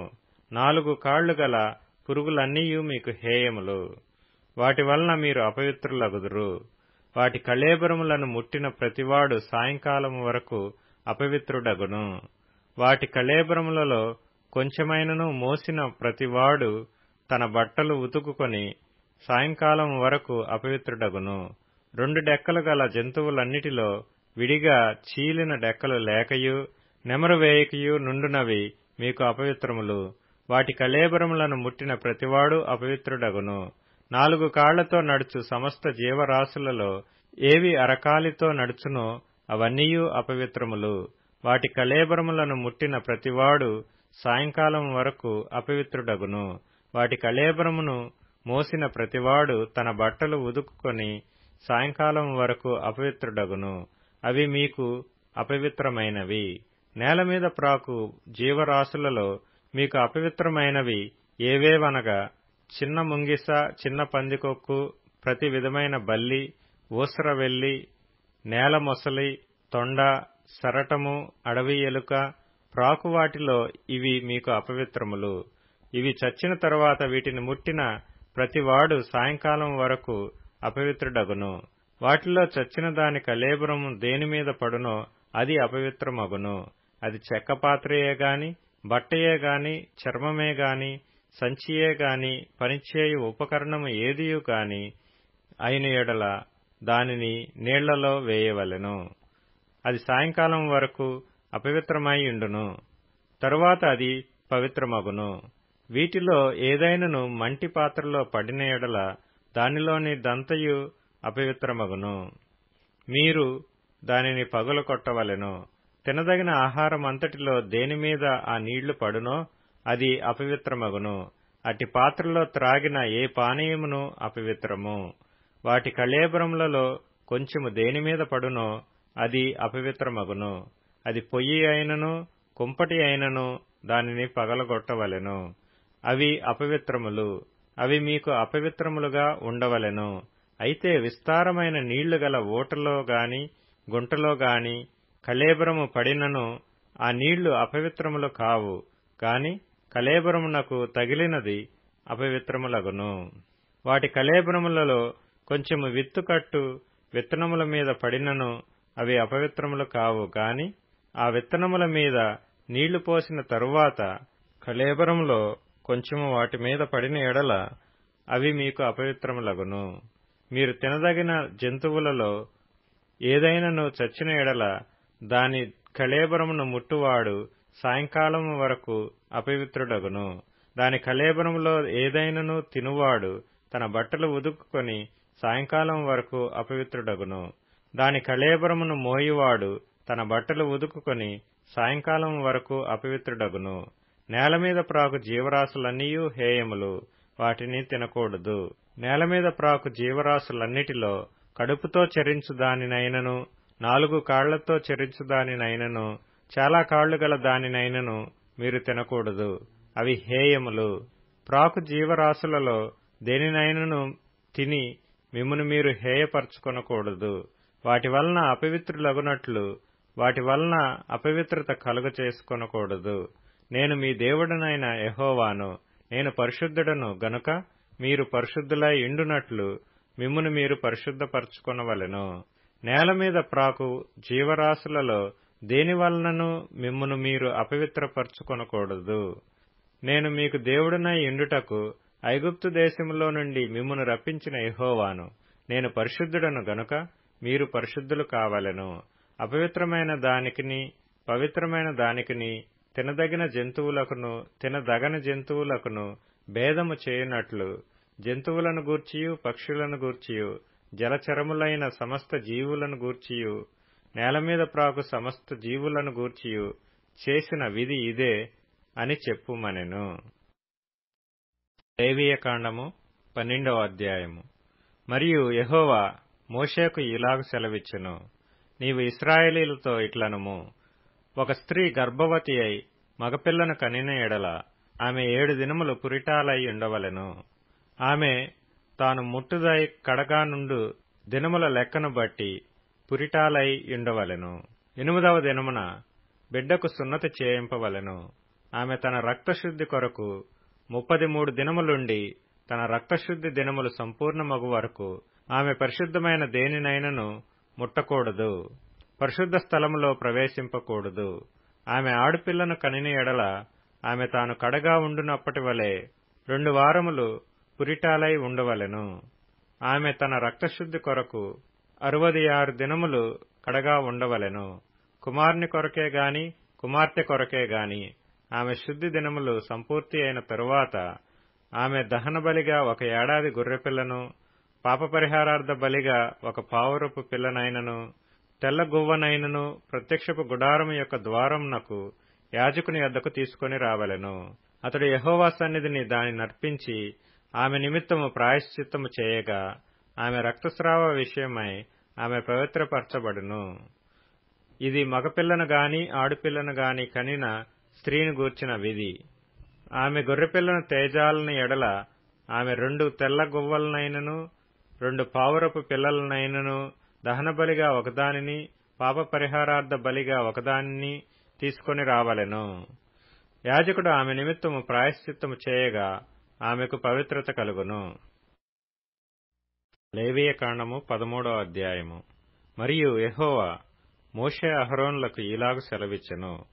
ఒకని దేహ చర్మమందు వాపుగాని పక్కుగాని నిగనిగలాడు మచ్చగాని ఇండి వాని దేహ చర్మమందు కుష్టుపొడ వంటిది కనబడిన ఎడల యాజకుడైన అహరోను నొద్దకైనను యాజకులైన అతని కుమారులలో ఒకని యొద్దకైనను వాని తీసుకుని రావలెను. ఆ యాజకుడు వాని దేహ చర్మమందున్న ఆ పొడను చూడగా ఆ పొడ యందలి వెంట్రుకలు తెల్లబారిన ఎడలను ఆ పొడ అతని దేహ చర్మము కంటే పల్లముగా కనబడిన ఎడలను అది కుష్టుపొడ. యాజకుడు వాని చూచి అపవిత్రుడని నిర్ణయింపవలెను. నిగనిగలాడు మచ్చ చర్మముల కంటే పల్లము కాక వాని దేహ చర్మమందు తెల్లగా కనబడిన ఎడలను దాని వెండ్రుకలు తెల్లబారకున్న ఎడలను ఆ యాజకుడు 7 దినములు ఆ పొడగల వానిని కడగా ఉంచవలెను. 7వ నాడు యాజకుడు వానిని చూడవలెను. ఆ పొడ చర్మమందు వ్యాపింపక అట్లే ఉండిన ఎడల యాజకుడు మరి 7 దినములు వాని కడగా ఉంచవలెను. 7వ నాడు యాజకుడు రెండవసారి వాని చూడవలెను. అప్పుడు ఆ పొడ చర్మమందు వ్యాపింపక అదే తీరున ఉండిన ఎడల యాజకుడు వానిని పవిత్రుడని నిర్ణయింపవలెను. అది పక్కే. వాడు తన బట్టలు ఉతుకుకొని పవిత్రుడగును. అయితే వాడు తన శుద్ధి విషయము యాజకునికి కనబడిన తరువాత ఆ పక్కు చర్మమందు విస్తారముగా వ్యాపించిన ఎడల వాడు రెండవసారి యాజకునికి కనబడవలెను. అప్పుడు ఆ పక్కు చర్మమందు వ్యాపించిన ఎడల యాజకుడు వాడు అపవిత్రుడని నిర్ణయింపవలెను. కుష్టుపొడ ఒకనికి కలిగిన ఎడల యాజకుని యొద్దకు వానిని తీసుకుని రావలెను. యాజకుడు వాని చూడగా తెల్లని వాపు చర్మమందు కనబడిన ఎడలను అది వెంట్రుకలను తెల్లబారిన ఎడలను వాపులో పచ్చి మాంసము కనబడిన ఎడలను అది వాని దేహ చర్మమందు పాతదైన కుష్ఠము గనుక యాజకుడు వాడు అపవిత్రుడని నిర్ణయింపవలెను. వానిని కడగా ఉంచకూడదు. వాడు అపవిత్రుడు. కుష్ఠము చర్మమందు విస్తారముగా పుట్టినప్పుడు యాజకుడు చూచినంత వరకు ఆ పొడగలవాని తల మొదలుకొని పాదముల వరకు కుష్ఠము వాని చర్మమంతయు వ్యాపించి ఉండిన ఎడల యాజకుడు వానిని చూడవలెను. ఆ కుష్ఠము వాని దేహమంతటా వ్యాపించిన ఎడల ఆ పొడగలవాడు పవిత్రుడని నిర్ణయింపవలెను. వాని ఒళ్లంతయు తెల్లబారెను. వాడు పవిత్రుడు. అయితే వాని ఎంట పచ్చిమాంసము కనబడు దినమున వాడు అపవిత్రుడు. యాజకుడు ఆ పచ్చిమాంసమును చూచి వాడు అపవిత్రుడని నిర్ణయింపవలెను. ఆ పచ్చిమాంసము అపవిత్రమే. అది కుష్ఠము. అయితే ఆ పచ్చిమాంసము ఆరి తెల్లబారిన ఎడల వాడు యాజకుని యొద్దకు రావలెను. యాజకుడు వాని చూడగా ఆ పొడ తెల్లబారిన ఎడల యాజకుడు ఆ పొడ పవిత్రమని నిర్ణయింపవలెను. వాడు పవిత్రుడు. ఒకని దేహ చర్మమందు పుండు పుట్టి మానిన తరువాత ఆ పుండుండిన చోట తెల్లని వాపైనను తెలుపుతో కూడిన ఎరుపు రంగు గల పొడగాని నిగనిగలాడు తెల్లని పొడగాని పుట్టిన ఎడల యాజకునికి దాని కనపరచవలెను. యాజకుడు దాని చూచినప్పుడు అతని చూపునకు అది చర్మము కంటే పల్లముగా కనబడిన ఎడలను దాని వెంట్రుకలు తెల్లబారి ఎండిన ఎడలను యాజకుడు వాడు అపవిత్రుడని నిర్ణయింపవలెను. అది ఆ పుంటి వలన పుట్టిన కుష్టుపొడ. యాజకుడు దాని చూచినప్పుడు దానిలో తెల్లని వెంట్రుకలు లేకపోయిన ఎడలను అది చర్మము కంటే పల్లము కాక కొంచెము నయముగా కనబడిన ఎడలను యాజకుడు 7 దినములు వానిని ప్రత్యేకముగా ఉంచవలెను. అది చర్మమందు విస్తారముగా వ్యాపించిన ఎడల యాజకుడు వాడు అపవిత్రుడని నిర్ణయింపవలెను. అది కుష్టుపొడ. నిగనిగలాడు పొడ వ్యాపింపక అట్లే ఉండిన ఎడల అది దద్దురు. యాజకుడు వాడు పవిత్రుడని నిర్ణయింపవలెను. దద్దురు కలిగిన దేహ చర్మమందు ఆ వాత ఎర్రగానే గాని తెల్లగానే గాని నిగనిగలాడు తెల్లని మచ్చగానే గాని ఎండిన ఎడల యాజకుడు దాని చూడవలెను. నిగనిగలాడు ఆ మచ్చలోని వెంట్రుకలు తెల్లబారిన ఎడలను అది చర్మము కంటే పల్లముగా కనబడిన ఎడలను అది ఆ వాత వలన పుట్టిన కుష్టుపొడ. యాజకుడు వాడు అపవిత్రుడని నిర్ణయింపవలెను. అది కుష్ఠము. యాజకుడు దాని చూచినప్పుడు అది నిగనిగలాడు మచ్చలో తెల్లని వెండ్రుకలు లేకయే గాని చర్మము కంటే పల్లముగా నుండకయే గాని కొంత నయముగా కనబడిన ఎడల యాజకుడు 7 దినములు వానిని కడగా ఉంచవలెను. 7వ నాడు యాజకుడు వానిని చూచినప్పుడు అది చర్మమందు విస్తారముగా వ్యాపించిన ఎడల వాడు అపవిత్రుడని నిర్ణయింపవలెను. అది కుష్ఠమే. అయితే నిగనిగలాడు మచ్చ చర్మమందు వ్యాపింపక ఆ చోటనే యుండి కొంచెము నయముగా కనబడిన ఎడల అది వాతపు వాపే. వాడు పవిత్రుడని యాజకుడు నిర్ణయింపవలెను. అది వాతపు మంటయే. పురుషునికైనను స్త్రీకైనను తలయందేమి గడ్డమందేమి పొడ పుట్టిన ఎడల యాజకుడు ఆ పొడను చూడగా అది చర్మము కంటే పల్లముగాను సన్నమైన పసుపు పచ్చ వెంట్రుకలు గలదిగాను కనబడిన ఎడల వాడు అపవిత్రుడని యాజకుడు నిర్ణయింపవలెను. అది బొబ్బ. తలమీదనేమి గడ్డం మీదనేమి పుట్టిన కుష్ఠము. యాజకుడు ఆ బొబ్బైన పొడను చూచినప్పుడు అది చర్మము కంటే పల్లము కాని ఎడలను దానిలో నల్ల వెంట్రుకలు లేని ఎడలను యాజకుడు ఆ బొబ్బైన పొడగల వానిని 7 దినములు ప్రత్యేకముగా ఉంచవలెను. 7వ నాడు యాజకుడు ఆ పొడను చూడవలెను. ఆ బొబ్బ వ్యాపింపక యుండిన ఎడలను దానిలో పసుపు పచ్చ వెంట్రుకలు లేని ఎడలను చర్మము కంటే పల్లము కాని ఎడలను వాడు క్షౌరము చేసుకొనవలెను గాని ఆ బొబ్బ క్షౌరము చేయకూడదు. యాజకుడు బొబ్బ గలవానిని మరి 7 దినములు ప్రత్యేకముగా ఉంచవలెను. 7వ నాడు యాజకుడు ఆ బొబ్బను చూడగా అది చర్మమందు బొబ్బ వ్యాపింపక చర్మము కంటే పల్లము కాక యుండిన ఎడల యాజకుడు వాడు పవిత్రుడని నిర్ణయింపవలెను. వాడు తన బట్టలు ఉదుకుకొని పవిత్రుడగును. వాడు పవిత్రుడని నిర్ణయించిన తరువాత బొబ్బ విస్తారముగా వ్యాపించిన ఎడల యాజకుడు వాని చూడవలెను. అప్పుడు ఆ మాద వ్యాపించి యుండిన ఎడల యాజకుడు పసుపు పచ్చ వెంట్రుకలను వెదకనక్కరలేదు. వాడు అపవిత్రుడు. అయితే నిలిచిన ఆ మాదలో నల్ల వెంట్రుకలు పుట్టిన ఎడల ఆ మాద బాగుపడెను. వాడు పవిత్రుడు. యాజకుడు వాడు పవిత్రుడని నిర్ణయింపవలెను. మరియు పురుషుని దేహపు చర్మమందేమి స్త్రీ దేహపు చర్మమందేమి నిగనిగలాడు మచ్చలు అనగా నిగనిగలాడు తెల్లని మచ్చలు పుట్టిన ఎడల యాజకుడు వానిని చూడవలెను. వారి దేహ చర్మమందు నిగనిగలాడు మచ్చలు వాడియుండిన ఎడల అది చర్మమందు పుట్టిన యొక్క పొక్కు. వాడు పవిత్రుడు. తల వెంట్రుకలు రాలినవాడు బట్టతలవాడు అయినను వాడు పవిత్రుడు. ముఖం వైపున తల వెంట్రుకలు రాలినవాడు బట్ట నొసటివాడు. వాడు పవిత్రుడు. అయినను బట్టతలయందే గాని బట్ట నొసటియందే గాని ఎర్రగా నుండు తెల్లని పొడ పుట్టిన ఎడల అది వాని బట్టతలయందైనను బట్ట నొసటియందైనను పుట్టిన కుష్ఠము. యాజకుడు వానిని చూడవలెను. కుష్ఠము దేహ చర్మమందు కనబడినట్లు ఆ పొడ వాపు చూపునకు వాని బట్టతలయందైనను వాని బట్ట నొసటియందైనను ఎర్రగా నుండు తెల్లని పొడయైన ఎడల వాడు కుష్ఠరోగి. వాడు అపవిత్రుడు. యాజకుడు వాడు బొత్తిగా అపవిత్రుడని నిర్ణయింపవలెను. వాని కుష్ఠము వాని తలలోనున్నది.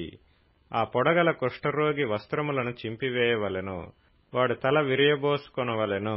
వాడు తన పై పెదవిని కప్పుకొని అపవిత్రుడను అపవిత్రుడను అని బిగ్గరగా పలకవలెను. ఆ పొడ వానికి కలిగిన దినములన్నీయు వాడు అపవిత్రుడై యుండును. వాడు అపవిత్రుడు గనుక ప్రత్యేకముగానే నివసింపవలెను. వాని నివాసము పాళెమునకు వెలుపల ఉండవలెను.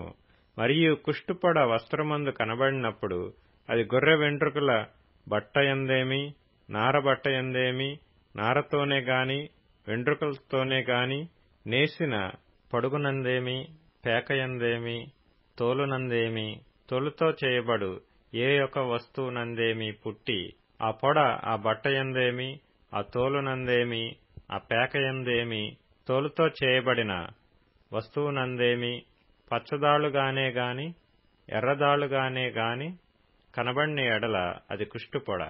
యాజకునికి దాని కనపరచవలెను. యాజకుడు ఆ పొడను చూచి పొడగల వాటిని 7 దినములు ప్రత్యేకముగా ఉంచవలెను. 7వ నాడు అతడు ఆ పొడను చూడవలెను. అప్పుడు ఆ వస్త్రమందు అనగా పడుగునందే కాని, పేకయందే కాని, తోలునందే గాని, తోలుతో చేసిన వస్తువునందే గాని ఆ పొడ వ్యాపించిన ఎడల అది కొరుకుడు కుష్టము, అది అపవిత్రము. కావున అతడు ఆ పొడ దేనిలో ఉన్నదో ఆ వస్త్రమును నారతోనేమి వెండ్రుకలతోనేమి చేసిన పడుగును, పేకను, తోలుతో చేసిన ప్రతి వస్తువును అగ్నితో కాల్చివేయవలెను. అది కొరుకుడు కుష్టము, అగ్నితో దాన్ని కాల్చివేయవలెను. అయితే యాజకుడు చూచినప్పుడు ఆ పొడ ఆ వస్త్రమందు అనగా పడుగునందేమి, పేకయందేమి, తోలుతో చేసిన మరి దేనియందేమి వ్యాపింపకపోయిన ఎడల యాజకుడు ఆ పొడగల దానిని ఉదకనాజ్ఞాపించి మరి 7 దినములు దానిని విడిగా ఉంచవలెను. ఆ పొడగల దానిని ఉదికిన తరువాత యాజకుడు దానిని చూడవలెను. ఆ పొడ మారకపోయినను వ్యాపింపకపోయినను అది అపవిత్రము, అగ్నితో దానిని కాల్చివేయవలెను. అది లోవైపున గాని పైవైపున గాని పుట్టినను కొరుకుడు కుష్టముగా ఉండును. యాజకుడు దానిని చూచినప్పుడు వస్త్రము ఉదికిన తరువాత ఆ పొడ వాడి యుండిన ఎడల అది ఆ వస్త్రములో ఉండినను, తోలులో ఉండినను, పడుగులో ఉండినను, పేకలో ఉండినను యాజకుడు వాటిని చింపివేయవలెను. అటు తర్వాత అది ఆ వస్త్రమందే గాని, పడుగునందే గాని, పేకయందే గాని, తోలుతో చేసిన దేనియందే గాని కనబడిన ఎడల అది కొరుకుడు కుష్టము. ఆ పొడ దేనిలోనున్నదో దానిని అగ్నితో కాల్చివేయవలెను. ఏ వస్త్రమునే గాని, పడుగునే గాని, పేకనే గాని, తోలుతో చేసిన దేనినే గాని ఉదికిన తరువాత ఆ పొడ వదిలిన ఎడల రెండవ మారు దానిని ఉదకవలెను. అప్పుడు అది పవిత్రమగును. బొచ్చు బట్టయందే గాని, నారబట్టయందే గాని, పడుగునందే గాని, పేకయందే గాని, తోలు వస్తువులయందే గాని ఇండు కుష్ఠపొడను గూర్చి అది పవిత్రమని అపవిత్రమని నీవు నిర్ణయింపవలసిన విధి ఇదే. లేవియకాండము 14వ అధ్యాయము. మరియు యెహోవా మోషేకు ఇలాగ సెలవిచ్చెను. కుష్ఠరోగి పవిత్రుడని నిర్ణయించిన దినమున వాని గూర్చిన విధి ఏదనగా యాజకుని యొద్దకు వానిని తీసుకొని రావలెను. యాజకుడు పాళెము వెలుపలికి పోవలెను. యాజకుడు వానిని చూచినప్పుడు కుష్ఠుపొడ బాగుపడి కుష్ఠరోగిని విడిచిన ఎడల యాజకుడు పవిత్రత పొందగోరు వాని కొరకు సజీవమైన 2 పవిత్ర పక్షులను, దేవదారు కర్రను, రక్తవర్ణము గల నూలును, హిస్సోపును తెమ్మని ఆజ్ఞాపింపవలెను. అప్పుడు యాజకుడు పారు నీటిపైని మంటి పాత్రలో ఆ పక్షులలో ఒకదానిని చంపనాజ్ఞాపించి సజీవమైన పక్షిని, ఆ దేవదారు కర్రను, రక్తవర్ణము గల నూలును, హిస్సోపును తీసుకొని పారునీటిపైని చంపిన పక్షి రక్తములో వాటిని సజీవమైన పక్షిని ముంచి కుష్టు విషయంలో పవిత్రత పొందగోరు వాని మీద 7 మార్లు ప్రోక్షించి వాడు పవిత్రుడని నిర్ణయించి సజీవమైన పక్షి ఎగిరిపోవునట్లు దానిని వదిలివేయవలెను. అప్పుడు పవిత్రత పొందగోరువాడు తన బట్టలు ఉదుకుకొని తన రోమమంతటిని క్షౌరము చేసుకొని నీళ్లతో స్నానము చేసి పవిత్రుడగును. తరువాత వాడు పాలెములోనికి వచ్చి తన గుడారము వెలుపల 7 దినములు నివసింపవలెను. 7వ నాడు తన రోమమంతటిని, తన తలను, తన గడ్డమును, తన కనుబొమ్మలను క్షౌరము చేసుకొనవలెను. తన రోమమంతటిని క్షౌరము చేసుకుని బట్టలు ఉదుకుకొని ఎడలు నీళ్లతో కడుగుకొని పవిత్రుడగును. 8వ నాడు వాడు నిర్దోషమైన 2 మగ గొర్రెపిల్లలను, నిర్దోషమైన ఏడాది ఆడు గొర్రెపిల్లను, నైవేద్యమునకై నూనె కలిసిన 3 10వ వంతుల గోదుమ పిండిని, 1 అర్ధసేరు నూనెను తీసుకుని రావలెను. పవిత్రపరచు యాజకుడు పవిత్రత పొందగోరు మనిషిని వాటితో ప్రత్యక్షపు గుడారము యొక్క ద్వారమున యెహోవా సన్నిధికి తీసుకుని రావలెను.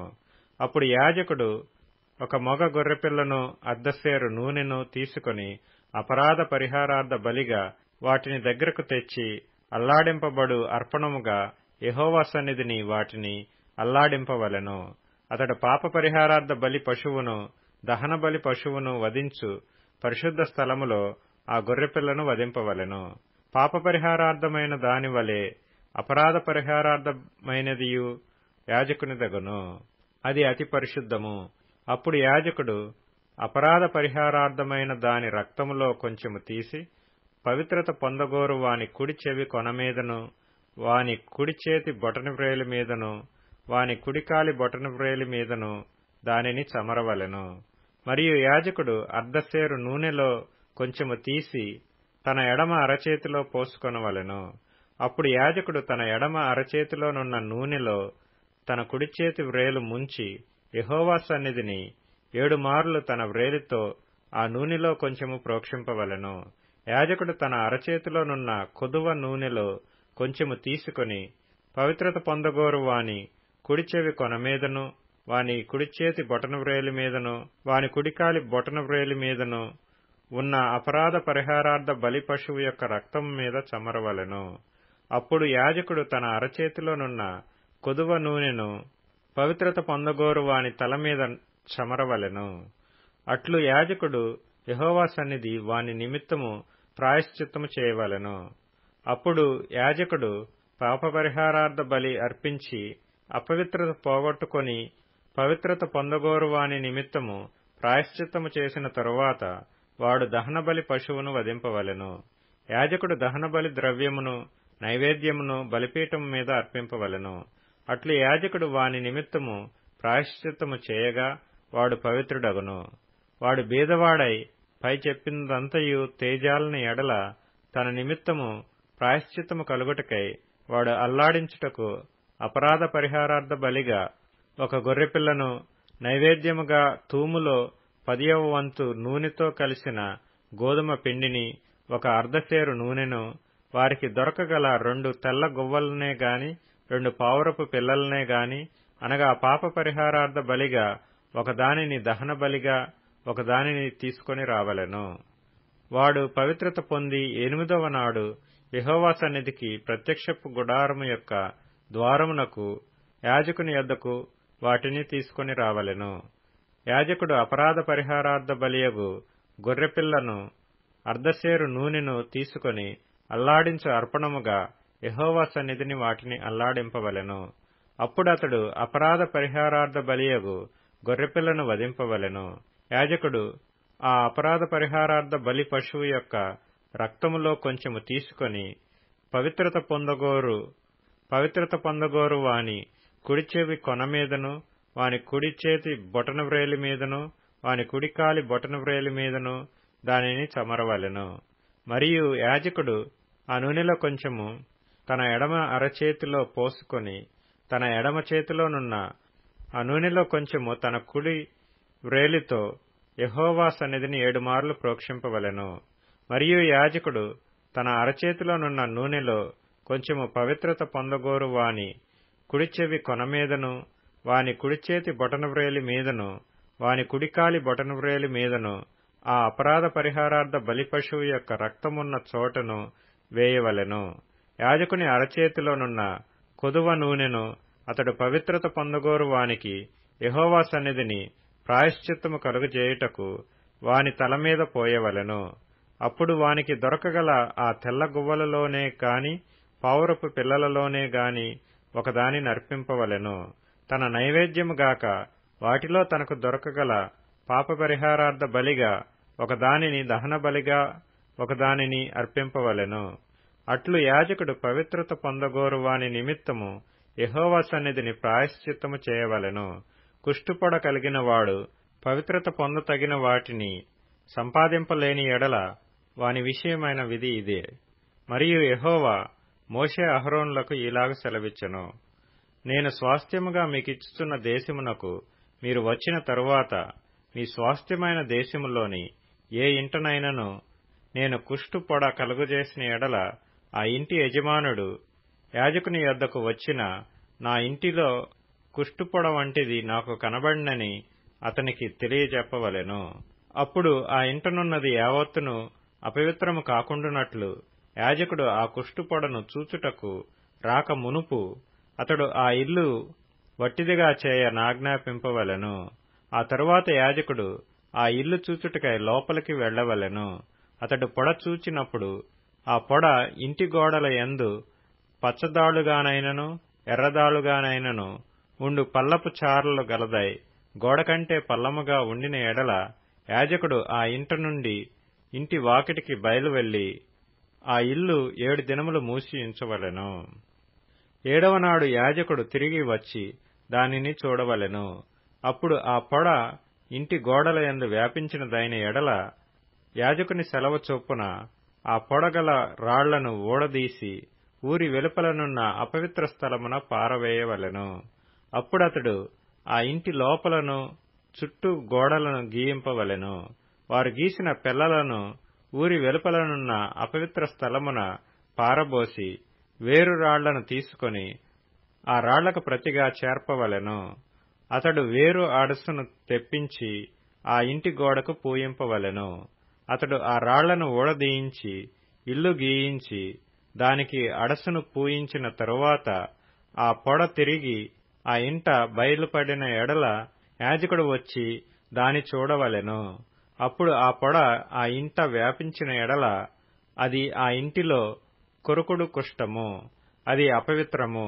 కాబట్టి అతడు ఆ ఇంటిని, దాని రాళ్లను, కర్రలను, సున్నమంతటిని పడగొట్టించి ఊరి వెలుపలనున్న అపవిత్ర స్థలమునకు వాటిని మోయించి పారబోయింపవలెను. మరియు ఆ ఇల్లు పాడు విడిచిన దినములన్నీయు దానిలో ప్రవేశించువాడు సాయంకాలము వరకు అపవిత్రుడగును. ఆ ఇంట పండుకొనువాడు తన బట్టలు ఉతుక్కుకొనవలెను. ఆ ఇంట భోజనము చేయువాడు తన బట్టలు ఉతుక్కుకొనవలెను. యాజకుడు వచ్చి లోపల ప్రవేశించి చూచునప్పుడు ఆ ఇంటికి అడుసు వేసిన తరువాత ఆ పొడ ఇంటిలో వ్యాపింపకపోయిన ఎడల పొడ బాగుపడిన గనుక ఆ ఇల్లు పవిత్రమని యాజకుడు నిర్ణయింపవలెను. ఆ ఇంటి కొరకు పాప పరిహారార్థ బలి అర్పించుటకు అతడు 2 పక్షులను, దేవదారు కర్రను, రక్తవర్ణపు నూలును, హిస్సోపును తీసుకొని పారునీటిపైన మంటి పాత్రలో ఆ పక్షులలో ఒకదానిని వధించి ఆ దేవదారు కర్రను, హిస్సోపును, రక్తవర్ణపు నూలును, సజీవమైన పక్షిని తీసుకొని వధింపబడిన పక్షి రక్తములోను పారు నీటిలో వాటిని ముంచి ఆ ఇంటి మీద 7 మార్లు ప్రోక్షింపవలెను. అట్లు ఆ పక్షి రక్తముతోనూ ఆ పారు నీటితోనూ సజీవమైన పక్షితోనూ దేవదారు కర్రతోనూ హిస్సోపుతోనూ రక్తవర్ణపు నూలుతోనూ ఆ ఇంటి విషయంలో పాప పరిహారార్థ బలి అర్పింపవలెను. అప్పుడు సజీవమైన పక్షిని ఊరి వెలుపల నెగర విడువవలెను. అట్లు అతడు ఆ ఇంటికి ప్రాయశ్చిత్తము చేయగా అది పవిత్రమగును. ప్రతి విధమైన కుష్టుపొడను గూర్చియు, బొబ్బను గూర్చియు, వస్త్రకుష్టమును గూర్చియు, వస్త్రమునకైనను ఇంటికైనను కలుగు కుష్టమును గూర్చియు, వాపును గూర్చియు, పక్కును గూర్చియు, నిగనిగలాడు మచ్చను గూర్చియు ఒకడు ఎప్పుడు అపవిత్రుడగునో ఎప్పుడు పవిత్రుడగునో తెలియజేయుటకు ఇది కుష్టమును గూర్చిన విధి. లేవియకాండము 15వ అధ్యాయము. మరియు యెహోవా మోషే అహరోనులకు ఈలాగ సెలవిచ్చెను. మీరు ఇశ్రాయేలీయులతో ఇట్లనుడి, ఒకని దేహమందు స్రావమున్న ఎడల ఆ స్రావము వలన వాడు అపవిత్రుడగును. వాని స్రావము కారినను కారకపోయినను ఆ దేహస్థితిని బట్టి వాడు అపవిత్రుడగును. ఆ స్రావము గలవాడు పండుకొను ప్రతి పరుపు అపవిత్రము. వాడు కూర్చుండు ప్రతి వస్తువు అపవిత్రము. వాని పరుపును ముట్టువాడు తన బట్టలు ఉదుకుకొని నీళ్లతో స్నానము చేసి సాయంకాలం వరకు అపవిత్రుడై యుండును. అట్టివాడు దేనిమీద కూర్చుండునో దానిమీద కూర్చుండువాడు తన బట్టలు ఉదుకుకొని నీళ్లతో స్నానము చేసి సాయంకాలం వరకు అపవిత్రుడై యుండును. స్రావము గల వాని దేహమును ముట్టువాడు తన బట్టలు ఉదుకుకొని నీళ్లతో స్నానము చేసి సాయంకాలం వరకు అపవిత్రుడై యుండును. స్రావము గలవాడు పవిత్రుని మీద ఉమ్మివేసిన ఎడల వాడు తన బట్టలు ఉదుకుకొని నీళ్లతో స్నానము చేసి సాయంకాలం వరకు అపవిత్రుడై యుండును. స్రావము గలవాడు కూర్చుండు ప్రతి పల్లము అపవిత్రము. వాని క్రింద నుండిన ఏ వస్తువునైనను ముట్టు ప్రతివాడు సాయంకాలం వరకు అపవిత్రుడై యుండును. వాటిని మోయివాడు తన బట్టలు ఉదుకుకొని నీళ్లతో స్నానము చేసి సాయంకాలం వరకు అపవిత్రుడై యుండును. స్రావము గలవాడు నీళ్లతో చేతులు కడుగుకొనకయే ఎవని ముట్టునో వాడు తన బట్టలు ఉదుకుకొని స్నానము చేసి సాయంకాలం వరకు అపవిత్రుడై ఇండును. స్రావము గలవాడు ముట్టుకొనిన మంటి పాత్రను పగలగొట్టవలెను. ప్రతి చెక్క పాత్రను నీళ్లతో కడగవలెను. స్రావము గలవాడు తన స్రావము నుండి పవిత్రత పొందినప్పుడు తన పవిత్రత విషయమై 7 దినములు లెక్కించుకొని తన బట్టలు ఉదుకుకొని పారు నీటితో వడలను కడుగుకొని పవిత్రుడగును. 8వ నాడు 2 తెల్ల గొవ్వలనైనను 2 పావురపు పిల్లలనైనను తీసుకొని ప్రత్యక్షపు గుడారము యొక్క ద్వారమునొద్దకు వచ్చి యెహోవా సన్నిధిని వాటిని యాజకునికి అప్పగింపవలెను. యాజకుడు వాటిలో ఒకదానిని పాప పరిహారార్థ బలిగాను ఒకదానిని దహన బలిగాను అర్పింపవలెను. అట్లు యాజకుడు వాని స్రావము విషయములో యెహోవా సన్నిధిని వాని నిమిత్తము ప్రాయశ్చిత్తము చేయవలెను. ఒకనికి వీర్యస్ఖలనమైన ఎడల వాడు సర్వాంగ స్నానము చేసుకొని సాయంకాలం వరకు అపవిత్రుడై ఇండును. ఏ బట్ట మీదను ఏ తోలు మీదను వీర్యస్ఖలనమగునో ఆ బట్టయు ఆ తోలును నీళ్లతో ఉదకబడి సాయంకాలం వరకు అపవిత్రమై ఇండును. వీర్యస్ఖలనమగునట్లు స్త్రీ పురుషులు శయించిన ఎడల వారిద్దరూ నీళ్లతో స్నానము చేసి సాయంకాలం వరకు అపవిత్రులై ఇందురు. స్త్రీ దేహమందుండు స్రావము రక్తస్రావమైన ఎడల ఆమె 7 దినములు కడగా ఉండవలెను. ఆమెను ముట్టువారందరూ సాయంకాలం వరకు అపవిత్రులగుదురు. ఆమె కడగా ఉన్నప్పుడు ఆమె దేనిమీద పండుకొనునో అది అపవిత్రమగును. ఆమె దేనిమీద కూర్చుండునో అది అపవిత్రమగును. ఆమె పడకను ముట్టు ప్రతివాడు తన బట్టలు ఉదుకుకొని నీళ్లతో స్నానము చేసి సాయంకాలం వరకు అపవిత్రుడై ఇండును. ఆమె దేనిమీద కూర్చుండునో దాని ముట్టు ప్రతివాడు తన బట్టలు ఉదుకుకొని నీళ్లతో స్నానము చేసి సాయంకాలం వరకు అపవిత్రుడై ఇండును. అది ఆమె పరుపు మీదనైనను ఆమె కూర్చుండిన దాని మీదనైనను ఉండిన ఎడల దానిని ముట్టువాడు సాయంకాలం వరకు అపవిత్రుడై ఇండును. ఒకడు ఆమెతో శయనించుచుండగా ఆమె రజస్సు వానికి తగిలిన ఎడల వాడు 7 దినములు అపవిత్రుడగును. వాడు పండుకొను ప్రతి మంచము అపవిత్రము. ఒక స్త్రీ కడగా ఉండు కాలమునకు ముందుగా ఆమె రక్తస్రావము ఇంకా అనేక దినములు స్రవించినను ఆమె కడగా నుండు కాలమైన తరువాత స్రవించినను ఆమె అపవిత్రత ఆమె కడగా నుండి దినములలో వలెనే ఆ స్రావ దినములన్నీయూ ఉండును. ఆమె అపవిత్రురాలు. ఆమె స్రావ దినములన్నీయూ ఆమె పండుకొను ప్రతి మంచము ఆమె కడగా నున్నప్పటి మంచము వలె ఉండవలెను. ఆమె దేనిమీద కూర్చుండునో అది ఆమె కడగా ఉన్నప్పటి అపవిత్రత వలె అపవిత్రమగును. వాటిని ముట్టు ప్రతివాడు అపవిత్రుడు. వాడు తన బట్టలు ఉదుకుకొని నీళ్లతో స్నానము చేసి సాయంకాలం వరకు అపవిత్రుడై ఇండును. ఆమె ఆ స్రావము కుదిరి పవిత్రురాలైన ఎడల ఆమె 7 దినములు లెక్కించుకొని అవి తీరిన తరువాత పవిత్రురాలగును. 8వ నాడు ఆమె 2 తెల్ల గువ్వలనైనను 2 పావురపు పిల్లలనైనను ప్రత్యక్షపు గుడారము యొక్క ద్వారమునకు యాజకుని యొద్దకు తేవలెను. యాజకుడు ఒకదానిని పాప పరిహారార్థ బలిగాను ఒకదానిని దహన బలిగాను అర్పింపవలెను.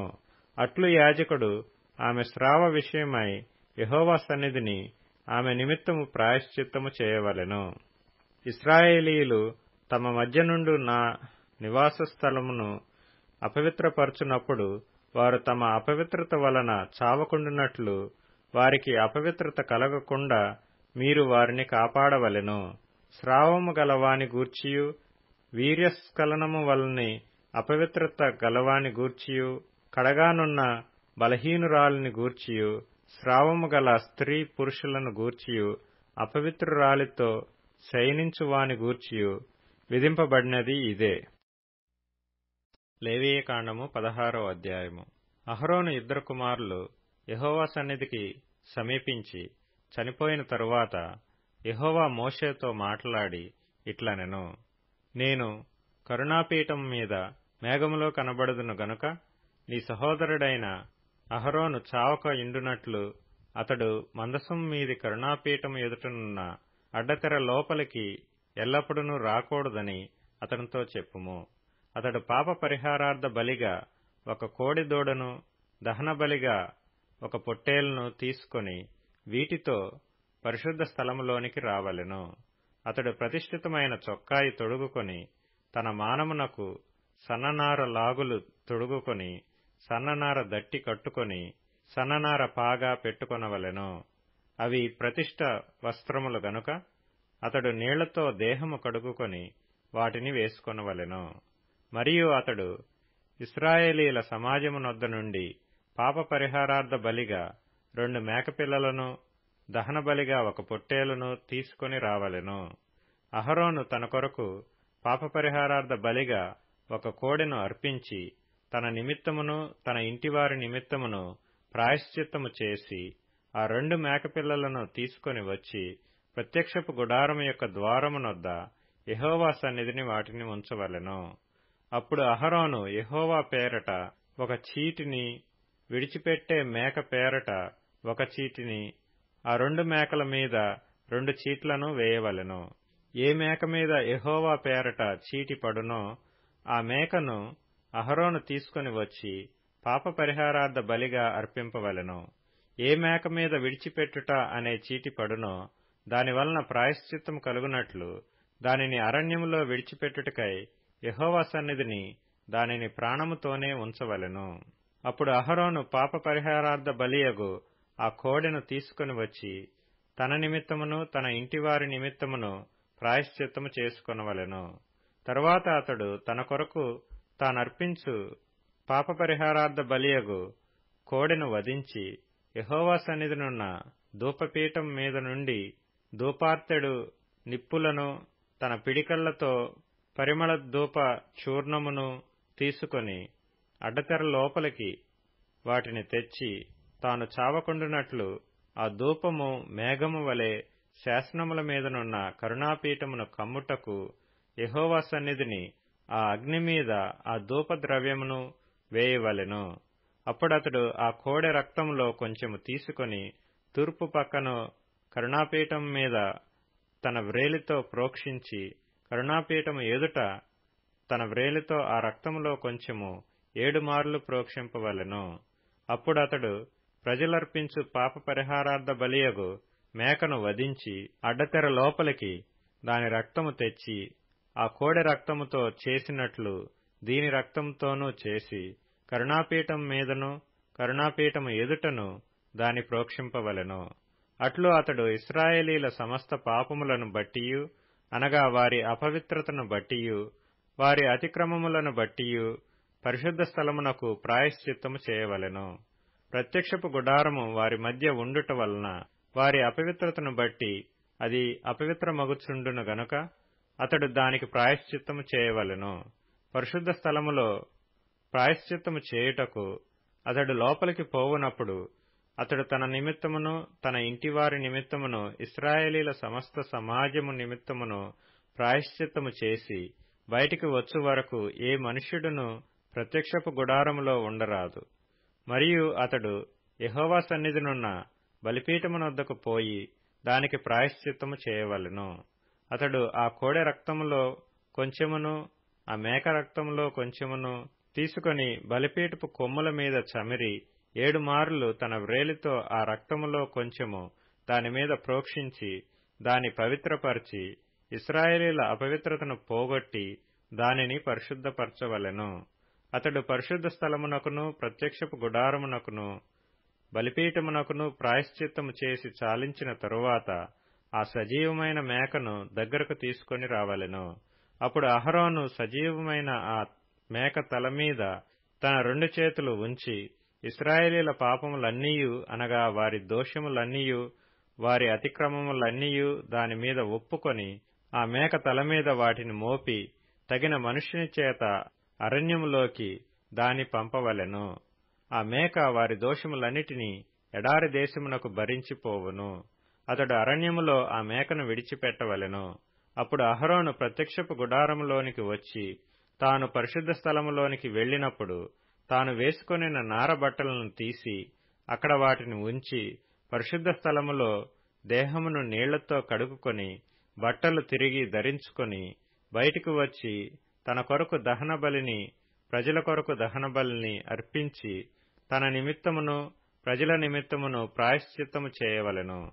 పాప పరిహారార్థ బలి పశువు యొక్క క్రొవ్వును బలిపీఠం మీద దహింపవలెను. విడిచిపెట్టే మేకను వదిలిన వాడు తన బట్టలు ఉదుకుకొని నీళ్లతో దేహము కడుక్కొని తరువాత పాళెములోనికి రావలెను. పరిశుద్ధ స్థలములో ప్రాయశ్చిత్తము చేయుటకు వేటి రక్తము దాని లోపలికి తేబడెనో పాప పరిహారార్థ బలియగు ఆ కోడెను ఆ మేకను ఒకడు పాళెము వెలుపలికి తీసుకొని పోవలెను. వాటి చర్మములను వాటి మాంసమును వాటి మలమును అగ్నితో కాల్చివేయవలెను. వాటిని కాల్చివేసిన వాడు తన బట్టలు ఉదుకుకొని నీళ్లతో దేహము కడుగుకొని తరువాత పాళెంలోనికి రావలెను. ఇది మీకు నిత్యమైన కట్టడ. స్వదేశులు గాని మీ మధ్య నుండి పరదేశులు గాని మీరందరూ 7వ నెల 10వ నాడు ఏ పని అయినను చేయక మిమ్మును మీరు దుఃఖపరచుకొనవలెను. ఏలయనగా మీరు యెహోవా సన్నిధిని మీ సమస్త పాపముల నుండి పవిత్రులగునట్లు ఆ దినమున మిమ్ము పవిత్రపరచునట్లు మీ నిమిత్తము ప్రాయశ్చిత్తము చేయబడెను. అది మీకు మహావిశ్రాంతి దినము. మిమ్మును మీరు దుఃఖపరచుకొనవలెను. ఇది నిత్యమైన కట్టడ. ఎవరు తన తండ్రికి మారుగా యాజకుడగుటకై అభిషేకము పొంది తన్ను ప్రతిష్ఠించుకొనునో ఆ యాజకుడు ప్రాయశ్చిత్తము చేసుకుని నారవస్త్రములైన ప్రతిష్ఠిత వస్త్రములను ధరించుకొనవలెను. మరియు అతడు అతి పరిశుద్ధముగానున్న మందిరమునకును ప్రత్యక్షపు గుడారమునకును బలిపీఠమునకును ప్రాయశ్చిత్తము చేయవలెను. మరియు అతడు యాజకుల నిమిత్తమును సమాజము నిమిత్తమును ప్రాయశ్చిత్తము చేయవలెను. సంవత్సరమునకు ఒక్కసారి ఇశ్రాయేలీల సమస్త పాపములను బట్టి వారి నిమిత్తము ప్రాయశ్చిత్తము చేయుటకు ఇది మీకు నిత్యమైన కట్టడ. యెహోవా మోషేకు ఆజ్ఞాపించినట్లు అతడు చేసెను. లేవియకాండము 17వ అధ్యాయము. మరియు యెహోవా మోషేకు ఇలాగ సెలవిచ్చెను. నీవు అహరోనుతోనూ అతని కుమారులతోనూ ఇశ్రాయేలీలందరితోనూ ఇలాగ చెప్పుము. ఇది యెహోవా ఆజ్ఞాపించిన మాట. ఇశ్రాయేలీల కుటుంబములలో యెహోవా మందిరము ఎదుట యెహోవాకు అర్పణము అర్పించుటకు పూనుకొనువాడు, అది ఎద్దే గాని గొర్రెయే గాని మేకయే గాని, ప్రత్యక్షపు గుడారము యొక్క ద్వారమునొద్దకు దానిని ముందు తేక పాళెములో వధించినను పాళెమునకు వెలుపల వధించినను ఆ మనుష్యుడు తన ప్రజలలో నుండి కొట్టివేయబడును. వాడు రక్తమును ఒలికించినవాడు. ఇశ్రాయేలీలు బయట వధించుచున్న బలి పశువులను ఇక బయట వధింపక యెహోవా పేరట ప్రత్యక్షపు గుడారము యొక్క ద్వారమునకే తీసుకొని వచ్చి సమాధాన బలిగా అర్పించునట్లు ఆ మనుష్యుడు జనులలో నుండి కొట్టివేయబడవలెను. యెహోవాకు ఇంపైన సువాసన కలుగునట్లు యాజకుడు ప్రత్యక్షపు గుడారము యొక్క ద్వారమునొద్దనున్న యెహోవా బలిపీఠం మీద వాటి రక్తమును ప్రోక్షించి వాటి క్రొవ్వును దహింపవలెను. వారు వ్యభిచారులై అనుసరించుచూ వచ్చిన దయ్యముల పేరట వధించినట్లు ఇక మీదట తమ బలిపశువులను వధింపరాదు. ఇది వారి తరతరములకు వారికి నిత్యమైన కట్టడ. మరియు నీవు వారితో ఇట్లనుము, ఇశ్రాయేలీల కుటుంబములలో గాని మీలో నివసించు పరదేశులలో గాని ఒకడు దహన బలినైనను వేరొక ఏ బలినైనను యెహోవాకు అర్పింపనుద్దేశము గలవాడై ప్రత్యక్షపు గుడారము యొక్క ద్వారమునొద్దకు తీసుకొని రాని ఎడల ఆ మనుష్యుడు జనులలో నుండి కొట్టివేయబడును. మరియు ఇశ్రాయేలీల కుటుంబములలోనేమి మీలో నివసించు పరదేశులలోనేమి ఒకడు దేని రక్తమును తినినను రక్తము తినువానికి నేను విముఖుడనై జనులలో నుండి వాని కొట్టివేయుదును. రక్తము దేహమునకు ప్రాణము.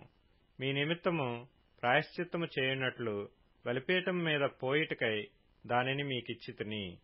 రక్తము దానిలోనున్న ప్రాణమును బట్టి ప్రాయశ్చిత్తము చేయును. కాబట్టి మీలో ఎవడనూ రక్తము తినకూడదనియు మీలో నివసించు ఏ పరదేశీయు రక్తము తినకూడదనియు నేను ఇశ్రాయేలీలకు ఆజ్ఞాపించితిని. మరియు ఇశ్రాయేలీలలోనే గాని మీలో నివసించు పరదేశులలోనే గాని ఒకడు తినదగిన మృగమునైనను పక్షినైనను వేటాడి పట్టిన ఎడల వాడు దాని రక్తమును ఒలికించి మంటితో కప్పవలెను. ఏలయనగా అది సమస్త దేహములకు ప్రాణాధారము. దాని రక్తము దాని ప్రాణమునకు ఆధారము. కాబట్టి మీరు ఏ దేహ రక్తమును తినకూడదు. వాటి రక్తము సర్వదేహములకు ప్రాణాధారము. దానిని తిను ప్రతివాడు మరణశిక్ష నుందునని నేను ఇశ్రాయేలీలకు ఆజ్ఞాపించితిని. మరియు కళేబరమునైనను చీల్చబడిన దానినైనను తిను ప్రతివాడు దేశమందు పుట్టినవాడేమి, పరదేశి ఏమి, వాడు తన బట్టలను ఉదుకుకొని నీళ్లతో దేహమును కడుగుకొని సాయంకాలం వరకు అపవిత్రుడగును, తరువాత పవిత్రుడగును. అయితే వాడు వాటిని ఉదుకుకొనకయు తన దేహమును కడుగుకొనకయు ఉండిన ఎడల వాడు తన దోషశిక్షను భరించును. లేవియకాండము 18వ అధ్యాయము. మరియు యెహోవా మోషేకు ఈలాగు సెలవిచ్చెను, నేను మీ దేవుడనైన యెహోవానని నీవు ఇశ్రాయేలీయులతో చెప్పుము. మీరు నివసించిన ఐగుప్తు దేశాచారముల చొప్పున మీరు చేయకూడదు. నేను మిమ్మును రప్పించుచున్న కనాను దేశాచారముల చొప్పున మీరు చేయకూడదు. వారి కట్టడలను బట్టి నడవకూడదు. మీరు నా విధులను గైకొనవలెను. నా కట్టడలను బట్టి నడుచుకొనుటకు వాటిని ఆచరింపవలెను. మీ దేవుడనగు నేను యెహోవాను. మీరు నా కట్టడలను నా విధులను ఆచరింపవలెను. వాటిని గైకొనువాడు వాటి వలన బ్రతుకును. నేను యెహోవాను. మీలో ఎవరును తమ రక్త సంబంధుల మానాఛాదనమును తీయుటకు వారిని సమీపింపకూడదు. నేను యెహోవాను. నీ తండ్రికి మానాఛాదనముగానున్న నీ తల్లి మానాఛాదనమును తీయకూడదు. ఆమె నీ తల్లి, ఆమె మానాఛాదనమును తీయకూడదు. నీ తండ్రి భార్య మానాఛాదనమును తీయకూడదు, అది నీ తండ్రిదే. నీ సహోదరి మానాఛాదనమును, అనగా ఇంటిలో పుట్టినదేమి వెలుపల పుట్టినదేమి, నీ తండ్రి కుమార్తె యొక్కయైనను నీ తల్లి కుమార్తె యొక్కయైనను మానాఛాదనమును తీయకూడదు. నీ కుమారుని కుమార్తె మానాఛాదనమునైనను కుమార్తె కుమార్తె మానాఛాదనమునైనను తీయకూడదు, అది నీది. నీ తండ్రి వలన పుట్టిన నీ తండ్రి భార్య కుమార్తె నీ సహోదరి, ఆమె మానాఛాదనమును తీయకూడదు. నీ తండ్రి సహోదరి మానాఛాదనమును తీయకూడదు, ఆమె నీ తండ్రి రక్త సంబంధి. నీ తల్లి సహోదరి మానాఛాదనమును తీయకూడదు, ఆమె నీ తల్లి రక్త సంబంధి. నీ తండ్రి సహోదరుని మానాఛాదనమును తీయకూడదు, అనగా అతని భార్యను సమీపింపకూడదు, ఆమె నీ పినతల్లి. నీ కోడలి మానాఛాదనమును తీయకూడదు, ఆమె నీ కుమారుని భార్య, ఆమె మానాఛాదనమును తీయకూడదు. నీ సహోదరుని భార్య మానాఛాదనమును తీయకూడదు, అది నీ సహోదరుని మానము. ఒక స్త్రీ మానాఛాదనమును, ఆమె కుమార్తె మానాఛాదనమును తీయకూడదు. ఆమె కుమారుని కుమార్తె మానాఛాదనమునైనను ఆమె కుమార్తె కుమార్తె మానాఛాదనమునైనను తీయుటకు వారిని చేర్చుకొనకూడదు. వారు ఆమె రక్త సంబంధులు, అది దుష్కామ ప్రవర్తన. నీ భార్య బ్రతికియుండగా ఆమెను పీడించుటకు ఆమె సహోదరి మానాఛాదనమును తీయుటకు ఈమెను ఆమెతో పెండ్లి చేసుకొనకూడదు. అపవిత్రత వలన స్త్రీ కడగా ఉండునప్పుడు ఆమె మానాఛాదనమును తీయుటకు ఆమెను సమీపింపకూడదు. నీ పొరుగువాని భార్య యందు నీ వీర్యస్ఖలనము చేసి ఆమె వలన అపవిత్రత కలుగు చేసుకొనకూడదు. నీవు ఏమాత్రమును నీ సంతానమును మొలెకు నిమిత్తము అగ్నిగుండమును దాటనీయకూడదు. నీ దేవుని నామమును అపవిత్రపరచకూడదు. నేను యెహోవాను. స్త్రీ శయనము వలె పురుష శయనము కూడదు, అది హేయము. ఏ జంతువునందును నీ స్ఖలనము చేసి దాని వలన అపవిత్రత కలుగు చేసుకొనకూడదు. జంతువు స్త్రీని పొందునట్లు ఆమె దాని ఎదుట నిలవరాదు, అది విపరీతము. వీటిలో దేని వలనైనను అపవిత్రత కలుగు చేసుకొనకూడదు. నేను మీ ఎదుట నుండి వెళ్లగొట్టుచున్న జనములు వాటన్నిటి వలన అపవిత్రులైరి.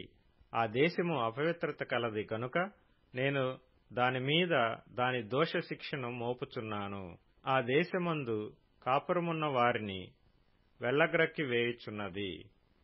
కాబట్టి ఆ దేశము మీకంటే ముందుగానున్న ప్రజలను వెళ్లగ్రక్కి వేసిన ప్రకారము మీ అపవిత్రతను బట్టి మిమ్మును వెళ్లగ్రక్కి వేయకుండునట్లు మీరు, అనగా స్వదేశీయే గాని మీలో నివసించు పరదేశీయే గాని ఈ హేయక్రియలన్నిటిలో దేనిని చేయక ఈ నా కట్టడలను నా విధులను ఆచరింపవలెను. ఎవరు అట్టి హేయక్రియలలో దేనినైనను చేయుదురో వారు ప్రజలలో నుండి కొట్టివేయబడుదురు. కాబట్టి మీకంటే ముందుగానున్నవారు అనుసరించిన ఆ హేయమైన ఆచారములలో దేనినైనను అనుసరించుట వలన అపవిత్రత కలుగచేసుకొనకుండునట్లు నేను మీకు విధించిన విధి ననుసరించి నడుచుకొనవలెను. నేను మీ దేవుడనైన యెహోవాను. లేవియకాండము 19వ అధ్యాయము. మరియు యెహోవా మోషేకు ఇలాగ సెలవిచ్చెను. ఇశ్రాయేలీల సర్వ సమాజముతో ఇట్లు చెప్పుము, మీరు పరిశుద్ధులై ఉండవలెను. మీ దేవుడనైన యెహోవానగు నేను పరిశుద్ధుడనై ఉన్నాను. మీలో ప్రతివాడు తన తల్లికి తన తండ్రికి భయపడవలెను. నేను నియమించిన విశ్రాంతి దినములను ఆచరింపవలెను. నేను మీ దేవుడనైన యెహోవాను. మీరు వ్యర్థమైన దేవతల తట్టు తిరగకూడదు. మీరు పోత విగ్రహములను చేసుకొనకూడదు. నేను మీ దేవుడనైన యెహోవాను. మీరు యెహోవాకు సమాధాన బలి అర్పించున్నప్పుడు అది అంగీకరింపబడినట్లుగా అర్పింపవలెను. మీరు బలినర్పించు నాడైనను మరునాడైనను దాని తినవలెను. 3వ నాటి వరకు మిగిలియున్న దానిని అగ్నితో కాల్చివేయవలెను. 3వ నాడు దానిలో కొంచెమైనను తినిన ఎడల అది హేయమగును. అది అంగీకరింపబడదు. దానిని తినువాడు తన దోషశిక్షను భరించును. వాడు యెహోవాకు పరిశుద్ధమైన దానిని అపవిత్రపరచెను. వాడు ప్రజలలో నుండి కొట్టివేయబడును. మీరు మీ భూమి పంటను కోయినప్పుడు నీ పొలము యొక్క ఓరలను పూర్తిగా కోయకూడదు. నీ కోతలో పరిగెను ఏరుకొనకూడదు. నీ ఫలవృక్షముల తోట పరిగెను కూర్చుకొనకూడదు. నీ ఫలవృక్షముల తోటలో రాలిన పండ్లను ఏరుకొనకూడదు. బీదలకును పరదేశులకును వాటిని విడిచిపెట్టవలెను. నేను మీ దేవుడనైన యెహోవాను. మీరు దొంగిలింపకూడదు, బొంకకూడదు, ఒకనితో ఒకడు అబద్ధమాడకూడదు. నా నామమును బట్టి అబద్ధ ప్రమాణము చేయకూడదు. నీ దేవుని నామమును అపవిత్రపరచకూడదు. నేను యెహోవాను. నీ పొరుగువాని హింసించకూడదు, వాని దోచుకొనకూడదు. కూలివాని కూలి మరునాటి వరకు నీ యొద్ద ఉంచుకొనకూడదు. చెవిటివాని తిట్టకూడదు. గ్రుడ్డివాని ఎదుట అడ్డము వేయకూడదు. నీ దేవునికి భయపడవలెను. నేను యెహోవాను. అన్యాయపు తీర్పు తీర్చకూడదు. బీదవాడని పక్షపాతము చేయకూడదు. గొప్పవాడని అభిమానము చూపకూడదు. న్యాయమును బట్టి నీ పొరుగువానికి తీర్పు తీర్చవలెను. నీ ప్రజలలో కొండెములాడుచు ఇంటింటికి తిరగకూడదు. నీ సహోదరునికి ప్రాణహాని చేయ చూడకూడదు. నేను యెహోవాను. నీ హృదయంలో నీ సహోదరుని మీద పగ పట్టకూడదు. నీ పొరుగువాని పాపము నీ మీదికి రాకుండునట్లు నీవు తప్పక వానిని గద్దింపవలెను. కీడుకు ప్రతి కీడు చేయకూడదు. నీ ప్రజల మీద కోపముంచుకొనక నిన్నువలే నీ పొరుగువానిని ప్రేమింపవలెను. నేను యెహోవాను. మీరు నా కట్టడలను ఆచరింపవలెను. నీ జంతువులను ఇతర జాతి జంతువులను కలయనీయకూడదు. నీ పొలములో వేరువేరు జాతుల విత్తనములు చల్లకూడదు. బొచ్చును నారయు కలిసిన బట్ట వేసుకొనకూడదు.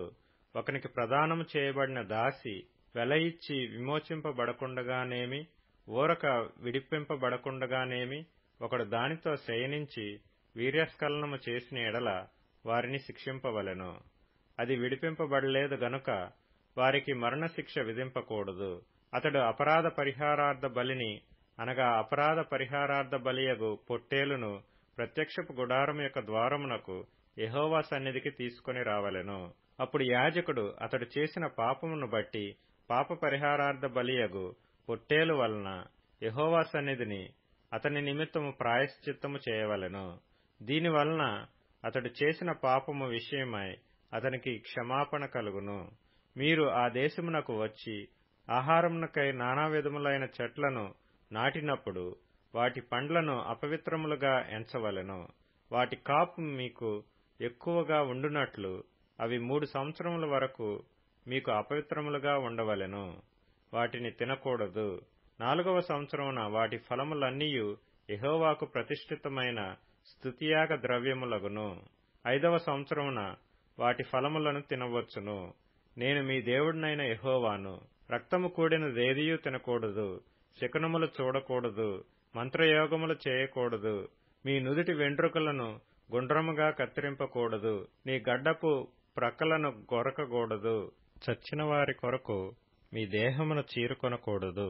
పచ్చబొట్లు మీ దేహమునకు పొడుచుకొనకూడదు. నేను మీ దేవుడినైన యెహోవాను. మీ దేశము వ్యభిచరింపకయు దుష్కామ ప్రవర్తనతో నిండకయు ఉండునట్లు నీ కుమార్తె వ్యభిచారిణి ఎగుటకై ఆమెను వేశ్యగా చేయకూడదు. నేను నియమించిన విశ్రాంతి దినములను మీరు ఆచరింపవలెను. నా పరిశుద్ధ స్థలమును మన్నింపవలెను. నేను యెహోవాను. కర్ణపిశాచి గలవారి దగ్గరకు పోకూడదు. సోదెగాండ్రను వెదికి వారి వలన అపవిత్రత కలగజేసుకొనకూడదు. నేను మీ దేవుడినైన యెహోవాను. తల నెరసిన వాని ఎదుట లేచి ముసలివాని ముఖమును గనపరచి నీ దేవునికి భయపడవలెను. నేను యెహోవాను. మీ దేశమందు పరదేశి నీ మధ్య నివసించున్నప్పుడు వానిని బాధింపకూడదు. మీ మధ్య నివసించు పరదేశిని మీలో పుట్టిన వాని వలె ఎంచవలెను. నిన్ను వలె వానిని ప్రేమింపవలెను. ఐగుప్తు దేశములో మీరు పరదేశులై ఇంటిరి. నేను మీ దేవుడినైన యెహోవాను. తీర్పు తీర్చున్నప్పుడు కొలతలో గాని తూనికలో గాని పరిమాణములో గాని మీరు అన్యాయము చేయకూడదు. న్యాయమైన త్రాసులు, న్యాయమైన గుండ్లు, న్యాయమైన తూము, న్యాయమైన పడి మీకుండవలెను. నేను ఐగుప్తు దేశములో నుండి మిమ్మును రప్పించిన మీ దేవుడినైన యెహోవాను. కాగా మీరు నా కట్టడలన్నిటినీ నా విధులన్నిటినీ అనుసరించి నడుచుకొనవలెను. నేను యెహోవాను. లేవియకాండము 20వ అధ్యాయము. మరియు యెహోవా మోషేకు ఇలాగ సెలవిచ్చెను. నీవు ఇశ్రాయేలీలతో ఇట్లనుము. ఇశ్రాయేలీలలోనే గాని ఇశ్రాయేలు ప్రజలలో నివసించు పరదేశులలోనే గాని ఒకడు ఏమాత్రమును తన సంతానమును మొలెకుకు ఇచ్చిన ఎడల వానికి మరణశిక్ష విధింపవలెను. మీ దేశ ప్రజలు రాళ్లతో వాని కొట్టవలెను.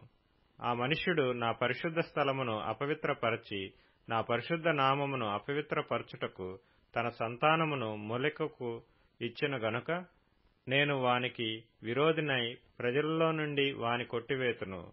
మరియు ఆ మనుష్యుడు తన సంతానమును మొలెకుకు ఇచ్చుచుండగా మీ దేశ ప్రజలు వాని చంపక చూచి చూడనట్లు తమ కన్నులు మూసుకొనిన ఎడల నేను వానికిని వాని కుటుంబమునకును విరోధినై వానిని మొలెకుతో వ్యభిచరించుటకు వాని తరిమి వ్యభిచారము చేయు వారినందరినీ ప్రజలలో నుండి కొట్టివేతును. మరియు కర్ణపిశాచి గలవారితోనూ సోదెగాండ్రతోనూ వ్యభిచరించుటకు వారి తట్టు తిరుగువాడెవడో నేను వానికి విరోధినై ప్రజలలో నుండి వాని కొట్టివేతును. కావున మిమ్మును మీరు పరిశుద్ధపరచుకొని పరిశుద్ధులై ఉండుడి. నేను మీ దేవుడినైన యెహోవాను. మీరు నా కట్టడలను ఆచరించి వాటిని అనుసరింపవలెను.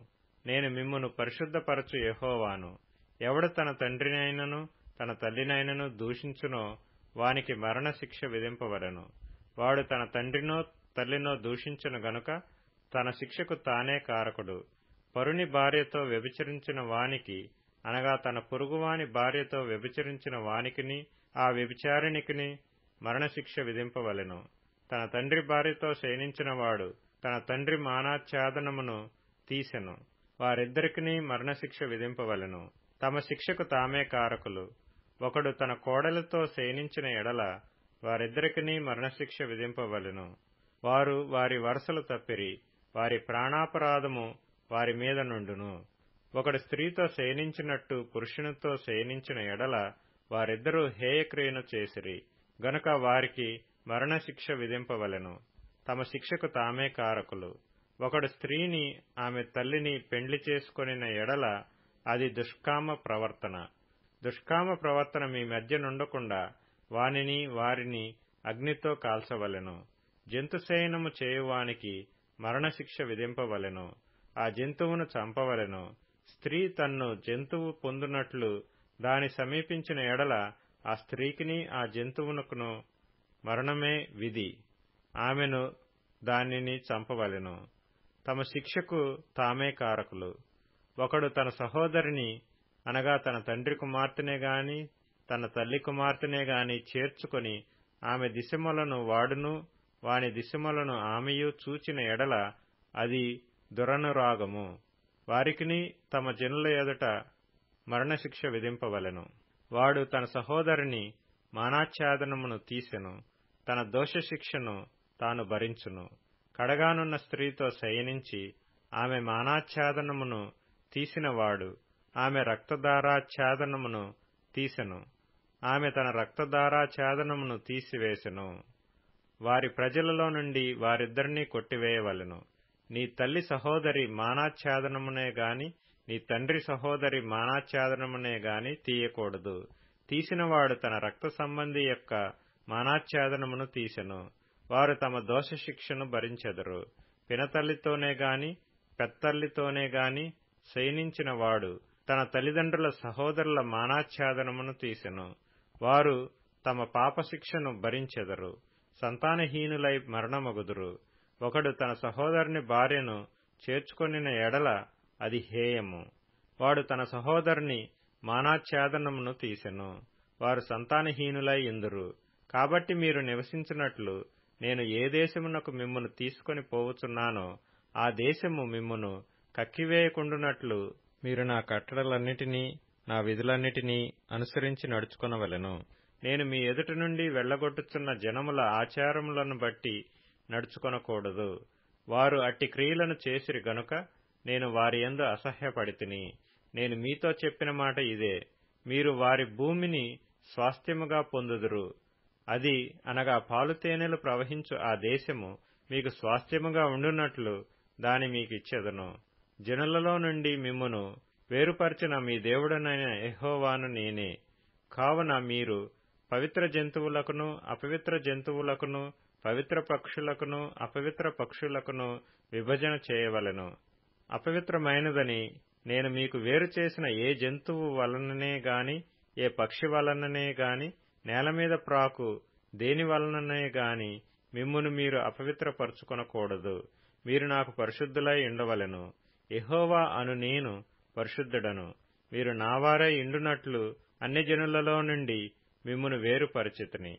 పురుషుని యందేమి స్త్రీ యందేమి కర్ణపిశాచి అయినను సోదె అయినను ఉండిన ఎడల వారికి మరణశిక్ష విధింపవలెను. వారిని రాళ్లతో కొట్టవలెను. తమ శిక్షకు తామే కారకులు. లేవియకాండము 21వ అధ్యాయము. మరియు యెహోవా మోషేతో ఇట్లనెను, యాజకులగు అహరోను కుమారులతో ఇట్లనము, మీలో ఎవడును తన ప్రజలలో శవమును ముట్టుట వలన తన్ను అపవిత్రపరచుకొనరాదు.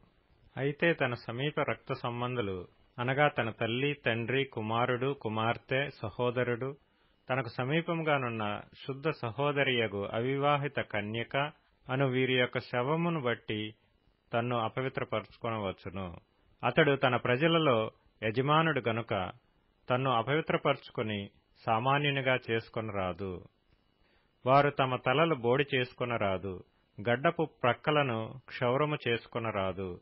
కత్తితో దేహము కోసికొనరాదు. వారు తమ దేవునికి ప్రతిష్ఠితమైనవారుగా ఉండవలెను. కావున వారు తమ దేవుని నామమును అపవిత్రపరచరాదు. ఏలయనగా వారు తమ దేవునికి ఆహారమును అనగా యెహోవాకు హోమద్రవ్యములను అర్పించువారు గనుక వారు పరిశుద్ధులై ఉండవలెను. వారు జారస్త్రీనే గాని భ్రష్టురాలనే గాని పెండ్లి చేసుకొనకూడదు. పెనిమిటి విడనాడిన స్త్రీని పెండ్లి చేసుకొనకూడదు. ఏలయనగా యాజకుడు తన దేవునికి ప్రతిష్ఠితుడు. అతడు నీ దేవునికి ఆహారమును అర్పించువాడు గనుక నీవు అతని పరిశుద్ధపరచవలెను. మిమ్మును పరిశుద్ధపరచు యెహోవా అను నేను పరిశుద్ధుడను గనుక అతడు మీ దృష్టికి పరిశుద్ధుడు కావలెను. మరియు యాజకుని కుమార్తె జారత్వం వలన తన్ను అపవిత్రపరచుకొనిన ఎడల ఆమె తన తండ్రిని అపవిత్రపరచునది. అగ్నితో ఆమెను దహింపవలెను. ప్రధాన యాజకుడొకటికై తన సహోదరులలో ఎవరి తల మీద అభిషేక తైలము పోయబడునో యాజక వస్త్రములు వేసుకొనుటకు ఎవరు ప్రతిష్ఠింపబడునో అతడు తన తల కప్పును తీయరాదు. తన బట్టలను చింపుకొనరాదు. అతడు శవము దగ్గరకు పోరాదు. తన తండ్రి శవము వలననే గాని తన తల్లి శవము వలననే గాని తన్ను అపవిత్రపరచుకొనరాదు. దేవుని అభిషేక తైలము అనేడు కిరీటముగా అతని మీద ఉండును గనుక అతడు పరిశుద్ధ మందిరమును విడిచి వెళ్లరాదు. తన దేవుని పరిశుద్ధ మందిరమును అపవిత్రపరచరాదు. నేను యెహోవాను. అతడు కన్యకను పెండ్లి చేసుకొనవలెను.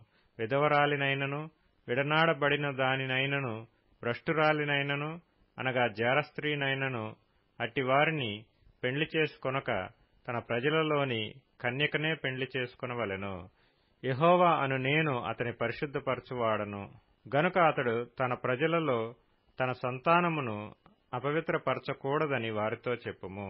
మరియు యెహోవా మోషేకు ఇలాగ సెలవిచ్చెను, నీవు అహరోనుతో ఇట్లనుము, నీ సంతతి వారిలో ఒకనికి కళంకమేదైనను కలిగిన ఎడల అతడు తన దేవునికి ఆహారము అర్పించుటకు సమీపింపకూడదు.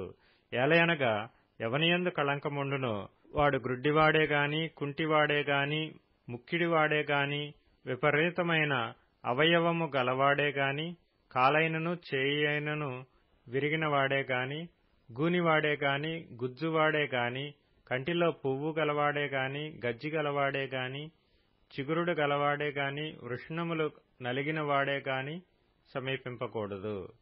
యాజకుడైన అహరోను సంతానములో కళంకము గల ఏ మనుష్యుడును యెహోవాకు హోమద్రవ్యములను అర్పించుటకు సమీపింపకూడదు.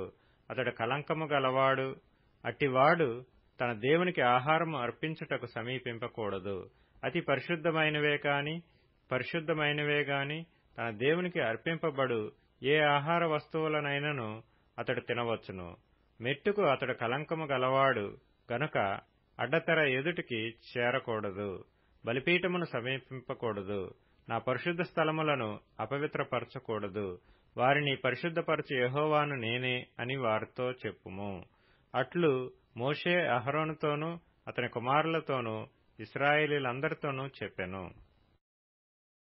లేవీయకాండము 22వ అధ్యాయము.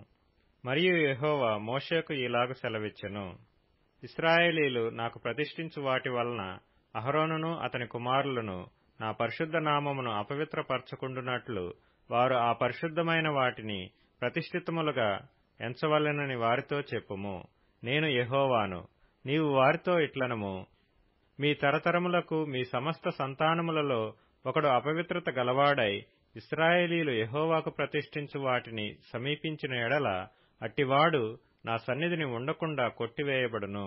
నేను యెహోవాను. అహరోను సంతానములో ఒకనికి కుష్ఠైనను స్రావమైనను కలిగిన ఎడల అట్టివాడు పవిత్రత పొందు వరకు ప్రతిష్ఠితమైన వాటిలో దేనినీ తినకూడదు. శవము వలని అపవిత్రత గల దేనినైనను ముట్టువాడును, స్ఖలిత వీర్యుడును, అపవిత్రమైన పురుగునేమి, ఏదో ఒక అపవిత్రత వలన అపవిత్రుడైన మనుషునినేమి ముట్టువాడును, అట్టి అపవిత్రత తగిలిన వాడును సాయంకాలం వరకు అపవిత్రుడగును. అతడు నీళ్లతో తన దేహమును కడుగుకొను వరకు ప్రతిష్ఠితమైన వాటిని తినకూడదు. సూర్యుడు అస్తమించినప్పుడు అతడు పవిత్రుడగును. తరువాత అతడు ప్రతిష్ఠితమైన వాటిని తినవచ్చును. అవి వానికి ఆహారమే గదా. అతడు కళేబరమునైనను చీల్చబడిన దానినైనను తిని దానివలన అపవిత్రపరచుకొనకూడదు. నేను యెహోవాను. కాబట్టి నేను విధించిన విధిని అపవిత్రపరచి దాని పాపభారమును మోసికొని దానివలన చావకుండునట్లు ఈ విధిని ఆచరించవలెను. నేను వారిని పరిశుద్ధపరచు యెహోవాను. అన్యుడు ప్రతిష్ఠితమైన దానిని తినకూడదు. యాజకుని ఇంట నివసించు అన్యుడే గాని జీతగాడే గాని ప్రతిష్ఠితమైన దానిని తినకూడదు. అయితే యాజకుడు క్రయధనమిచ్చి కొనినవాడును అతని ఇంట పుట్టినవాడును అతడు తిను ఆహారమును తినవచ్చును. యాజకుని కుమార్తె అన్యునికి ఇయ్యబడిన ఎడల ఆమె ప్రతిష్ఠితమైన వాటిలో ప్రతిష్ఠార్పణమును తినకూడదు. యాజకుని కుమార్తెలలో విధవరాలే కాని విడనాడబడినదే కాని సంతానము లేని ఎడల ఆమె తన బాల్యమందు వలె తన తండ్రి ఇంటికి తిరిగి చేరి తన తండ్రి ఆహారమును తినవచ్చును గాని అన్యుడెవడనూ దాని తినకూడదు. ఒకడు పొరబాటున ప్రతిష్ఠితమైన దానిని తినిన ఎడల వాడు ఆ ప్రతిష్ఠితమైన దానిలో 5వ వంతు కలిపి దానితో యాజకునికి ఇయ్యవలెను. ఇశ్రాయేలీయులు ప్రతిష్ఠితమైన వాటిని తినుట వలన అపరాధమును భరింపకుండునట్లు తాము యెహోవాకు ప్రతిష్ఠించు పరిశుద్ధ ద్రవ్యములను అపవిత్రపరచకూడదు. నేను వాటిని పరిశుద్ధపరచు యెహోవానని చెప్పుము. మరియు యెహోవా మోషేకు ఇలాగ సెలవిచ్చెను, నీవు అహరోనుతోనూ అతని కుమారులతోనూ ఇశ్రాయేలీయులందరితోనూ ఇట్లు చెప్పుము. ఇశ్రాయేలీయుల ఇంటి వారిలోనే గాని ఇశ్రాయేలీయులలో నివసించు పరదేశులలోనే గాని ఎవడు యెహోవాకు దహనబలిగా స్వేచ్ఛార్పణములనైనను మ్రొక్కుబళ్లనైనను అర్పించునో వాడు అంగీకరింపబడినట్లు గోవులలో నుండి అయినను గొర్రె మేకలలో నుండి అయినను దోషము లేని మగదానిని అర్పింపవలెను. దేనికి కళంకముండునో దానిని అర్పింపకూడదు. అది మీ పక్షముగా అంగీకరింపబడదు.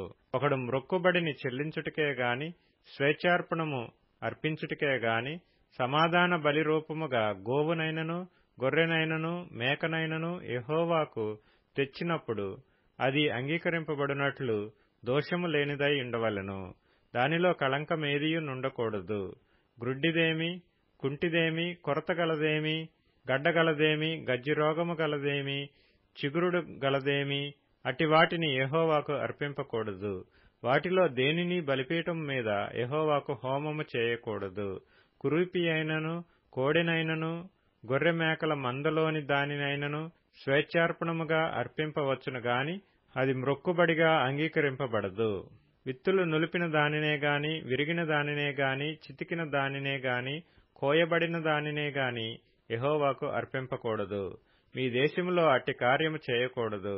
పరదేశి చేతి నుండి అటి వాటిలో దేనిని తీసుకొని మీ దేవునికి ఆహారముగా అర్పింపకూడదు. అవి లోపము గలవి, వాటికి కళంకములుండును. అవి మీ పక్షముగా అంగీకరింపబడవని చెప్పుము. మరియు యెహోవా మోషేకు ఇలాగు సెలవిచ్చెను. దూడయే గాని గొర్రెపిల్లయే గాని మేకపిల్లయే గాని పుట్టినప్పుడు అది 7 దినములు దాని తల్లితో నుండవలెను. 8వ నాడు మొదలుకొని అది యెహోవాకు హోమముగా అంగీకరింపదగును. అయితే అది ఆవైనను గొర్రె మేకలలోనిదైనను మీరు దాని పిల్లను ఒక్కనాడే వధింపకూడదు. మీరు కృతజ్ఞ బలియగు పశువును వధించినప్పుడు అది మీ కొరకు అంగీకరింపబడినట్లుగా దానిని అర్పింపవలెను. ఆనాడే దాని తినివేయవలెను. మరునాటి వరకు దానిలో కొంచెమైనను మిగిలింపకూడదు. నేను యెహోవాను. మీరు నా ఆజ్ఞలననుసరించి వాటి ప్రకారమే నడుచుకొనవలెను. నేను యెహోవాను. నా పరిశుద్ధ నామమును అపవిత్రపరచకూడదు. నేను ఇశ్రాయేలీలలో నన్ను పరిశుద్ధునిగా చేసుకొందును. నేను మిమ్మును పరిశుద్ధపరచు యెహోవాను. నేను మీకు దేవుడనై ఇండునట్లు ఐగుప్తు దేశములో నుండి మిమ్మును రప్పించిన యెహోవానని చెప్పుము. లేవియకాండము 23వ అధ్యాయము. మరియు యెహోవా మోషేకు ఈలాగు సెలవిచ్చెను. నీవు ఇశ్రాయేలీలతో ఇట్లనము, మీరు చాటింపవలసిన యెహోవా నియామక కాలములు ఇవే. ఈ కాలముల యందు మీరు పరిశుద్ధ సంఘములుగా కూడవలెను. నా నియామక కాలములు ఇవి. 6 దినములు పనిచేయవలెను. వారము 7వ దినము విశ్రాంతి దినము. అది పరిశుద్ధ సంఘపు దినము. అందులో మీరు ఏ పని అయినను చేయకూడదు. మీ సమస్త నివాసముల యందు అది యెహోవా నియమించిన విశ్రాంతి దినము. ఇవి యెహోవా నియామక కాలములు. నియమించిన కాలములను బట్టి మీరు చాటింపవలసిన పరిశుద్ధ సంఘపు దినములు ఇవి. మొదటి నెల 14వ దినమున సాయంకాలమందు యెహోవా పస్కా పండుగ జరుగును. ఆ నెల 15వ దినమున యెహోవాకు పొంగని రొట్టెల పండుగ జరుగును. 7 దినములు మీరు పొంగని వాటినే తినవలెను. మొదటి దినమున మీరు పరిశుద్ధ సంఘముగా కూడవలెను. అందులో మీరు జీవనోపాధి అయిన ఏ పనియూ చేయకూడదు. 7 దినములు మీరు యెహోవాకు హోమార్పణము చేయవలెను. 7వ దినమున పరిశుద్ధ సంఘముగా కూడవలెను. అందులో మీరు జీవనోపాధి అయిన ఏ పనియూ చేయకూడదని వారితో చెప్పుము. మరియు యెహోవా మోషేకు ఇలాగ సెలవిచ్చెను. నీవు ఇశ్రాయేలీలతో ఇట్లనము, నేను మీకిచ్చుచున్న దేశమునకు మీరు వచ్చి దాని పంటను కోయినప్పుడు మీ మొదటి పంటలో ఒక పనను యాజకుని యొద్దకు తేవలెను. యెహోవా మిమ్మును అంగీకరించినట్లు అతడు యెహోవా సన్నిధిని ఆ పనను అల్లాడింపవలెను. విశ్రాంతి దినమునకు మరుదినమున యాజకుడు దానిని అల్లాడింపవలెను. మీరు ఆ పనను అర్పించు దినమున నిర్దోషమైన ఏడాది పొట్టేలును యెహోవాకు దహన బలిగా అర్పింపవలెను. దాని నైవేద్యము నూనెతో కలిసిన 2 10వ వంతుల గోదుమ పిండి. అది యెహోవాకు ఇంపైన సువాసన గల హోమము. దాని పానార్పణము 30 ద్రాక్షారసము. మీరు మీ దేవునికి అర్పణము తెచ్చు వరకు ఆ దినమెల్లా మీరు రొట్టె ఏమీ పేలాలేమి పచ్చని వెన్నులేమి తినకూడదు. ఇది మీ తరతరములకు మీ నివాస స్థలములన్నిటిలో నిత్యమైన కట్టడ. మీరు విశ్రాంతి దినమునకు మరునాడు మొదలుకొని అనగా అల్లాడించు పనను మీరు తెచ్చిన దినము మొదలుకొని 7 వారములు లెక్కింపవలెను. లెక్కకు తక్కువ కాకుండా 7 వారములు ఉండవలెను. 7వ విశ్రాంతి దినపు మరుదినము వరకు మీరు 50 దినములు లెక్కించి యెహోవాకు క్రొత్త ఫలముతో నైవేద్యము అర్పింపవలెను. మీరు మీ నివాసములలో నుండి తూములో 2/10 వంతుల పిండిగల 2 రొట్టెలను అల్లాడించు అర్పణముగా తేవలెను. వాటిని గోధుమ పిండితో చేసి పులియబెట్టి కాల్చవలెను. అవి యెహోవాకు ప్రథమ ఫలముల అర్పణము. మరియు మీరు ఆ రొట్టెలతో నిర్దోషమైన 7 ఏడాది మగ గొర్రెపిల్లలను, 1 కోడె దూడను, 2 పెద్ద పొట్టేళ్లను అర్పింపవలెను. అవి వారి నైవేద్యములతోనూ వారి పానార్పణములతోనూ దహనబలి అయి యెహోవాకు ఇంపైన సువాసన గల హోమమగును. అప్పుడు మీరు మేకలలో 1 పోతును పాపపరిహారార్థ బలిగా అర్పించి 2 ఏడాది గొర్రెపిల్లలను సమాధాన బలిగా అర్పింపవలెను. యాజకుడు ప్రథమ ఫలముల రొట్టెలతో వాటిని ఆ 2 పొట్టేళ్లను యెహోవా సన్నిధిని అల్లాడింపవలెను. అవి యెహోవాకు ప్రతిష్ఠింపబడినవై యాజకుని వగును. ఆనాడే మీరు పరిశుద్ధ సంఘముగా కూడవలెనని చాటింపవలెను. అందులో మీరు జీవనోపాధి అయిన ఏ పనియూ చేయకూడదు. ఇది మీ సమస్త నివాసములలో మీ తరతరములకు నిత్యమైన కట్టడ. మీరు మీ పంట చేను కోయినప్పుడు నీ పొలము యొక్క ఓరలను పూర్తిగా కోయకూడదు. నీ కోతలో రాలిన పరిగెను ఏరుకొనకూడదు.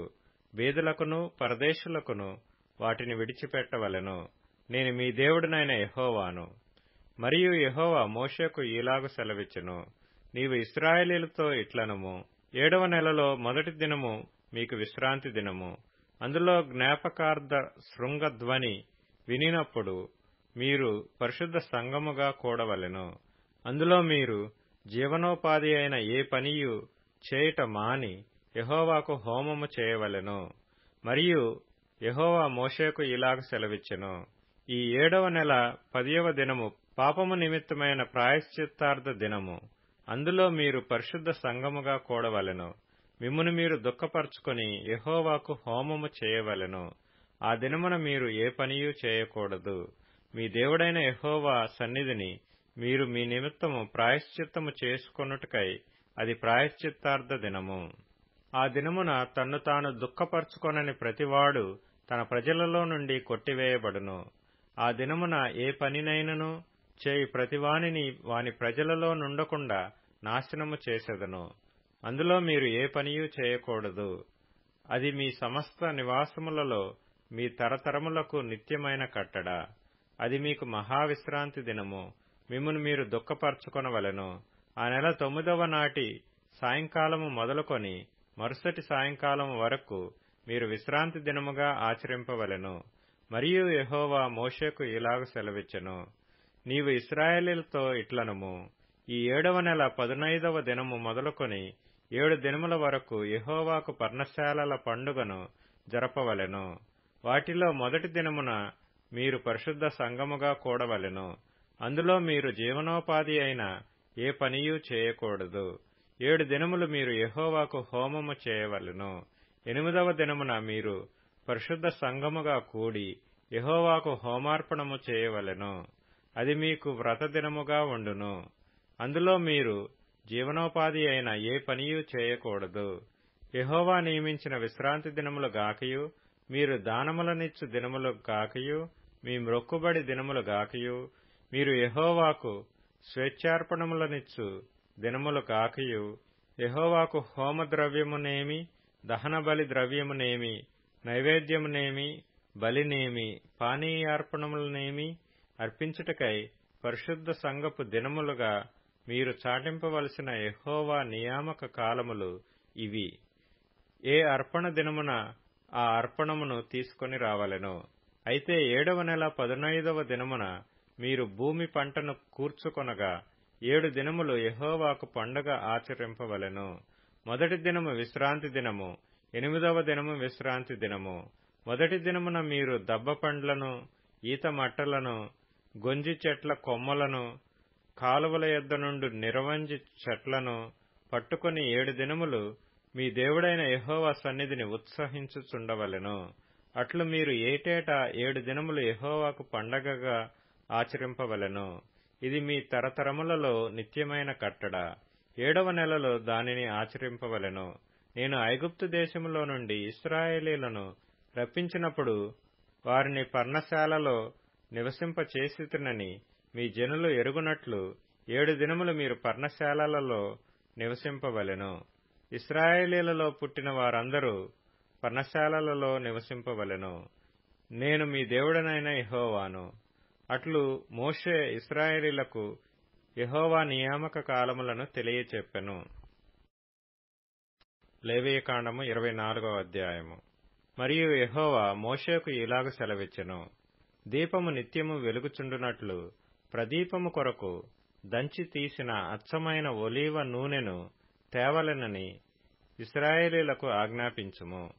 ప్రత్యక్షపు గుడారములో శాసనముల అడ్డతెరకు వెలుపల అహరోను సాయంకాలము మొదలుకొని ఉదయము వరకు అది వెలుగునట్లుగా యెహోవా సన్నిధిని దాని చక్కపరచవలెను. ఇది మీ తరతరములకు నిత్యమైన కట్టడ. అతడు నిర్మలమైన దీపవృక్షము మీద ప్రదీపములను యెహోవా సన్నిధిని నిత్యము చక్కపరచవలెను. నీవు గోధుమల పిండిని తీసుకొని దానితో 12 భక్ష్యములను వండవలెను. ఒక్కొక్క భక్ష్యమున సేరు సేరు పిండి యుండవలెను. యెహోవా సన్నిధిని నిర్మలమైన బల్ల మీద ఆరేసి భక్ష్యములు గల 2 దొంతులుగా వాటిని ఉంచవలెను.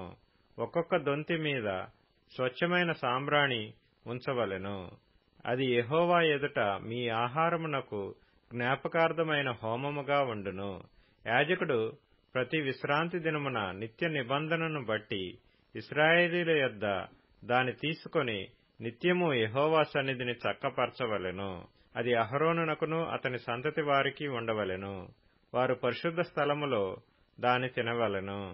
నిత్యమైన కట్టడ చొప్పున యెహోవాకు చేయు హోమములలో అది అతి పరిశుద్ధము. ఇశ్రాయేలీయురాలగు ఒక స్త్రీకిని ఐగుప్తీయుడగు ఒక పురుషునికిని పుట్టినవాడొకడు ఇశ్రాయేలీయుల మధ్యకు వచ్చెను. ఆ ఇశ్రాయేలీయురాలి కుమారునికిని ఒక ఇశ్రాయేలీయునికిని పాళెములో పోరుపడగా ఆ ఇశ్రాయేలీయురాలి కుమారుడు యెహోవా నామమును దూషించి శపింపగా జనులు మోషే యొద్దకు వాని తీసుకొని వచ్చిరి. వాని తల్లి పేరు షెలోమీతు. ఆమె దాను గోత్రికుడైన దిబ్రీ కుమార్తె. యెహోవా ఏమి సెలవిచ్చునో తెలుసుకుని వరకు వానిని కావలిలో ఉంచిరి. అప్పుడు యెహోవా మోషేకు ఇలాగ సెలవిచ్చెను. శపించిన వానిని పాళెము వెలుపలికి తీసుకొని రమ్ము. వాని శాపవచనమును వినిన వారందరూ వాని తల మీద తమ చేతులుంచిన తరువాత సర్వ సమాజము రాళ్లతో వాని చావగొట్టవలెను. మరియు నీవు ఇశ్రాయేలీయులతో ఇట్లనము, తన దేవుని శపించువాడు తన పాప శిక్షను భరింపవలెను. యెహోవా నామమును దూషించువాడు మరణశిక్ష నొందవలెను. సర్వ సమాజము రాళ్లతో అట్టి వానిని చావగొట్టవలెను. పరదేశీయే గాని స్వదేశీయే గాని యెహోవా నామమును దూషించిన ఎడల వానికి మరణశిక్ష విధింపవలెను. ఎవడైనను ఒకనిని ప్రాణహత్య చేసిన ఎడల వానికి మరణశిక్ష విధింపవలెను. జంతు ప్రాణహత్య చేసిన వాడు ప్రాణమునకు ప్రాణమిచ్చి దాని నష్టము పెట్టుకొనవలెను. ఒకడు తన పొరుగువానికి కళంకము కలుగచేసిన ఎడల వాడు చేసినట్లు వానికి చేయవలెను. విరుగగొట్టబడిన దాని విషయములో విరుగగొట్టబడుటయే శిక్ష. కంటికి కన్ను, పంటికి పళ్ళు చెల్లవలెను. వాడు ఒకనికి కళంకము కలుగచేసినందున వానికి కళంకము కలుగచేయవలెను. జంతువును చావగొట్టినవాడు దాని నష్టమునిచ్చుకొనవలెను. నరహత్య చేసిన వానికి మరణశిక్ష విధింపవలెను. మీరు పక్షపాతము లేక తీర్పు తీర్చవలెను. మీలోనున్న పరదేశికి మీరు చేసినట్టు మీ స్వదేశికిని చేయవలెను. నేను మీ దేవుడనైన యెహోవానని వారితో చెప్పుము అనెను. కాబట్టి మోషే ఇశ్రాయేలీయులతో ఇలాగు చెప్పెను. శపించిన వానిని పాళెము వెలుపలికి తీసుకుని పోయి రాళ్లతో వాని చావగొట్టవలెను. యెహోవా మోషేకు ఆజ్ఞాపించినట్టు ఇశ్రాయేలీయులు చేసిరి. లేవీయకాండము 25వ అధ్యాయము. మరియు యెహోవా సీనాయి కొండ మీద మోషేకు ఇలాగు సెలవిచ్చెను. నీవు ఇశ్రాయేలీలతో ఇట్లనము, నేను మీకిచ్చుచున్న దేశములోనికి మీరు వచ్చిన తరువాత ఆ భూమి కూడా యెహోవా పేరట విశ్రాంతి కాలమును ఆచరింపవలెను. 6 సంవత్సరములు నీ చేను విత్తవలెను. 6 సంవత్సరములు నీ ఫలవృక్షముల తోటను బద్దించి దాని ఫలములను కూర్చుకొనవచ్చును. 7వ సంవత్సరము భూమికి మహావిశ్రాంతి కాలము, అనగా యెహోవా పేరట విశ్రాంతి సంవత్సరముగా ఉండవలెను. అందులో నీ చేను విత్తకూడదు, నీ ఫలవృక్షముల తోటను శుద్ధిపరచకూడదు, నీ కారుచేల పంటను కోసికొనకూడదు, శుద్ధిపరచని నీ వృక్ష ఫలములను ఏరుకొనకూడదు. అది భూమికి విశ్రాంతి సంవత్సరము. అప్పుడు భూమి యొక్క విశ్రాంతి సంవత్సర స్తన్యము నీకును, నీ దాసునికిని, నీ దాసికిని, నీ జీతగానికిని, నీతో నివసించు పరదేశికిని ఆహారమగును. మరియు నీ పశువులకును, నీ దేశ జంతువులకును దాని పంట అంతయు మేతగా ఉండును. మరియు 7 విశ్రాంతి సంవత్సరములను, అనగా 7 ఏండ్లు గల సంవత్సరములను లెక్కింపవలెను. ఆ 7 విశ్రాంతి సంవత్సరముల కాలము 49 సంవత్సరములగును.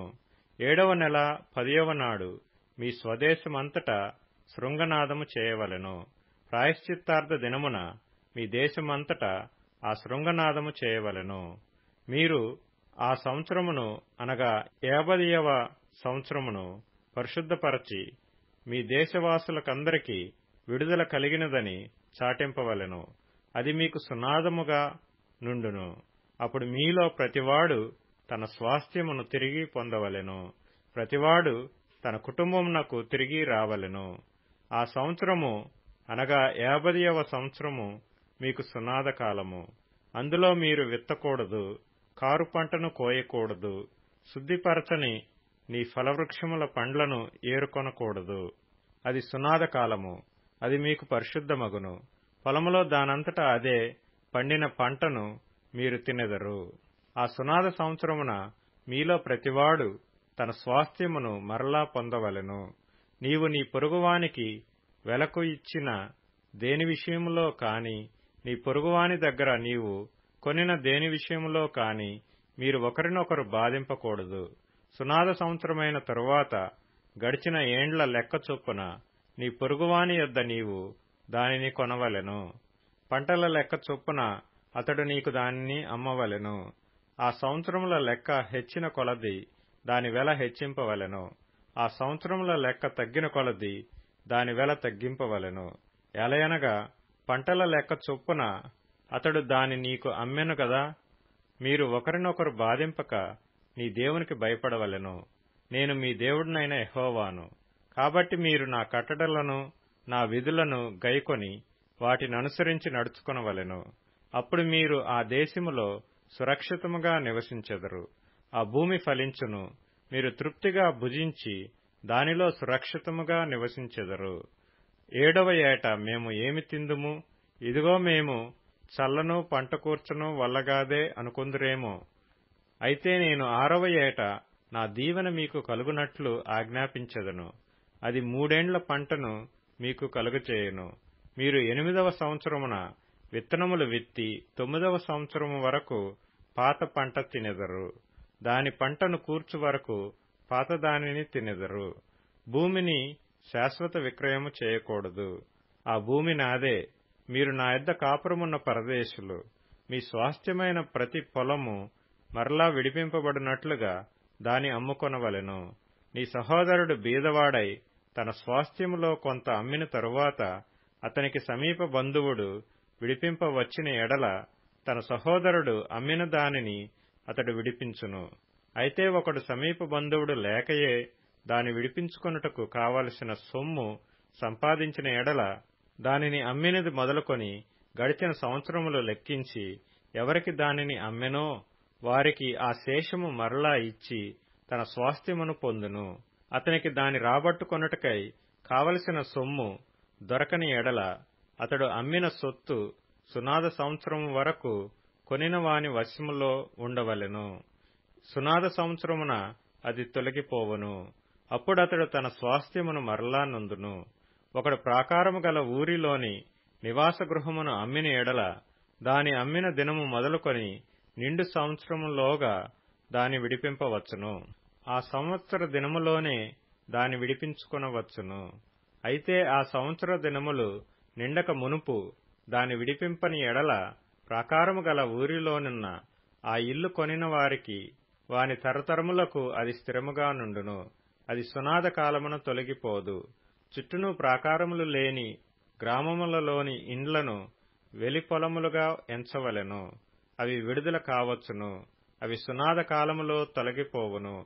అయితే లేవీయుల పట్టణములు అనగా వారి స్వాధీన పట్టణములలోని ఇండ్లను విడిపించుటకు అధికారము లేవీయులకు శాశ్వతముగా ఉండును. లేవీయుల పట్టణముల ఇండ్లు ఇశ్రాయేలీల మధ్యనున్న వారి స్వాస్థ్యము గనుక ఒకడు లేవీయుల యొద్ద ఇల్లు సంపాదించిన ఎడల పిత్రార్జిత పట్టణములో అమ్మబడిన ఆ ఇల్లు సునాద సంవత్సరమున తొలగిపోవును. వారు తమ పట్టణముల ప్రాంత భూములను అమ్ముకొనకూడదు. అవి వారికి శాశ్వత స్వాస్థ్యము. పరవాసి అయినను అతిథి అయినను నీ సహోదరుడొకడు బీదవాడై నిరాధారుడై నీ యొద్దకు వచ్చిన ఎడల నీవు వానికి సహాయము చేయవలెను. అతడు నీ వలన బ్రతుకవలెను.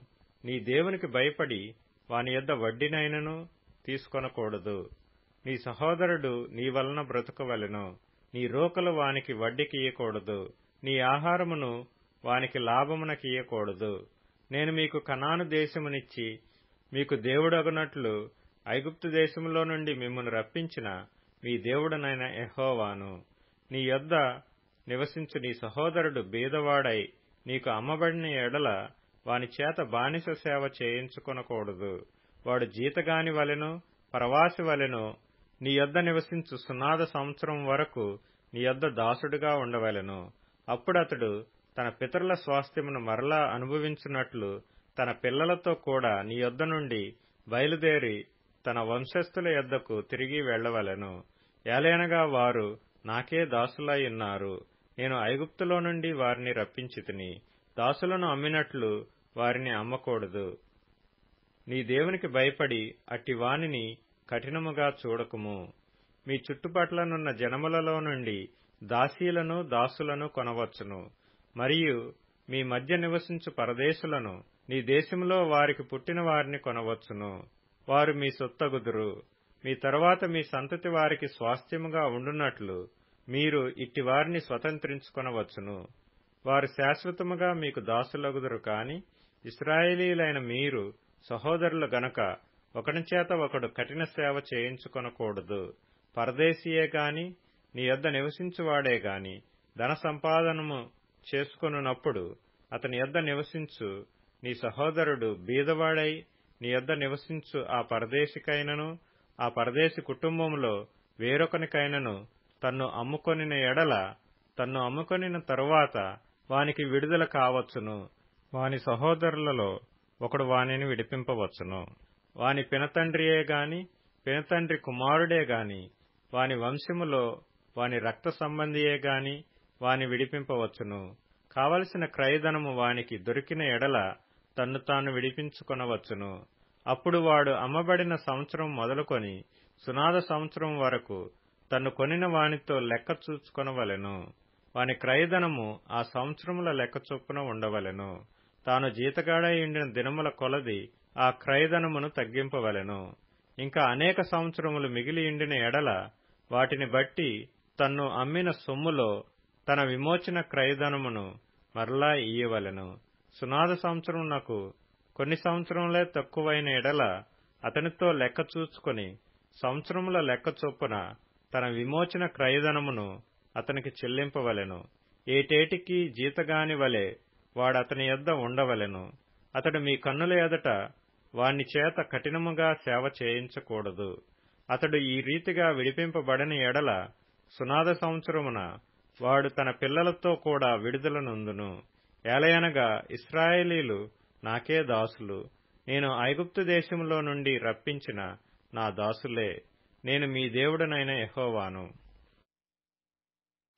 లేవియకాండము 26వ అధ్యాయము. మీరు విగ్రహములను చేసుకొనకూడదు. చెక్కిన ప్రతిమను గాని బొమ్మను గాని నిలువ పెట్టకూడదు. మీరు సాగిలపడుటకు ఏదొక రూపముగా చెక్కబడిన రాతిని మీ దేశములో నిలపకూడదు. నేను మీ దేవుడినైన యెహోవాను. నేను నియమించిన విశ్రాంతి దినములను మీరు ఆచరింపవలెను. నా పరిశుద్ధ మందిరమును సన్మానింపవలెను. నేను యెహోవాను. మీరు నా కట్టడలను బట్టి నడుచుకుని నా ఆజ్ఞలను ఆచరించి వాటిని అనుసరించి ప్రవర్తించిన ఎడల మీ వర్షకాలములలో మీకు వర్షమిచ్చెదను. మీ భూమి పంటలనిచ్చును. మీ పొలముల చెట్లు ఫలించును. మీ ద్రాక్ష పండ్ల కాలము వరకు మీ నూర్పు సాగుచుండును. మీరు తృప్తిగా భుజించి మీ దేశములో నిర్భయముగా నివసించెదరు. ఆ దేశములో నేను మీకు క్షేమము కలుగచేసెదను. మీరు పండుకొన్నప్పుడు ఎవడనూ మిమ్మును భయపెట్టడు. ఆ దేశములో దుష్టమృగములు లేకుండా చేసెదను. మీ దేశములోనికి ఖడ్గము రాదు. మీరు శత్రువులను తరిమెదరు. వారు మీ ఎదుట ఖడ్గము చేత పడెదరు. మీలో 5 100 మందిని తరుముదురు. 100 మంది 10,000 మందిని తరుముదురు. మీ శత్రువులు మీ ఎదుట ఖడ్గము చేత కూలుదురు. ఏలయనగా నేను మిమ్మును కటాక్షించి మీకు సంతానమిచ్చి మిమ్మును విస్తరింపచేసి మీతో నేను చేసిన నిబంధనను స్థాపించెదను. మీరు చాలా కాలము నిలువైయున్న పాతగిలిన ధాన్యమును తినెదరు. క్రొత్తది వచ్చినను పాతది మిగిలియుండును. నా మందిరమును మీ మధ్య ఉంచెదను. మీ యందు నా మనస్సు అసహ్యపడదు. నేను మీ మధ్య నడిచెదను. మీకు దేవుడనై యుందును. మీరు నాకు ప్రజలై యుందురు. మీరు ఐగుప్తీయులకు దాసులు కాకుండా వారి దేశములో నుండి మిమ్మును రప్పించితిని. నేను మీ దేవుడనైన యెహోవాను. నేను మీ కాడి పలుపులను తెంపి మిమ్మును నిలువుగా నడవచేసితిని. మీరు నా మాట వినక నా ఆజ్ఞలన్నిటినీ అనుసరింపక నా కట్టడలను నిరాకరించిన ఎడల, నా ఆజ్ఞలన్నిటినీ అనుసరింపక నా నిబంధనను మీరునట్లు మీరు నా తీర్పుల విషయమై అసహ్యించుకొనిన ఎడలను నేను మీకు చేయనదేమనగా, మీ కన్నులను క్షీణింపచేయునట్టియు ప్రాణమును ఆయాసపరచునట్టియు తాపజ్వరమును క్షయరోగమును మీ మీదికి రప్పించెదను. మీరు విత్తిన విత్తనములు మీకు వ్యర్థములగును. మీ శత్రువులు వాటి పంటను తినెదరు. నేను మీకు పగవాడనగుదును. మీ శత్రువుల ఎదుట మీరు చంపబడెదరు. మీ విరోధులు మిమ్మును ఏలెదరు. మిమ్మును ఎవరినూ తరమకపోయినను మీరు పారిపోయెదరు. ఇవన్నీయు సంభవించినను మీరింకా నా మాటలు వినని ఎడల నేను మీ పాపములను బట్టి మరి 7 మిమ్మును దండించెదను.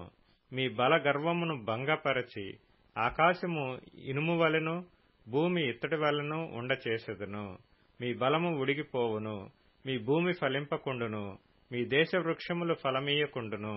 మీరు నా మాట విననొల్లక నాకు విరోధముగా నడిచిన ఎడల నేను మీ పాపములను బట్టి మరి 7 మిమ్మును బాధించెదను. మీ మధ్యకు అడవి మృగములను రప్పించెదను. అవి మిమ్మును సంతానరహితులుగా చేసి మీ పశువులను హరించి మిమ్మును కొద్దిమందిగా చేయును. మీ మార్గములు పాడైపోవును. శిక్షల మూలముగా మీరు నా ఎదుట గుణపడక నాకు విరోధముగా నడిచిన ఎడల నేను కూడా మీకు విరోధముగా నడిచెదను. మీ పాపములను బట్టి ఇక 7 మిమ్మును దండించెదను. మీ మీదికి ఖడ్గమును రప్పించెదను. అది నా నిబంధన విషయమై ప్రతిదండన చేయును. మీరు మీ పట్టణములలో కూడియుండగా మీ మధ్యకు తెగులును రప్పించెదను. మీరు శత్రువుల చేతికి అప్పగింపబడెదరు.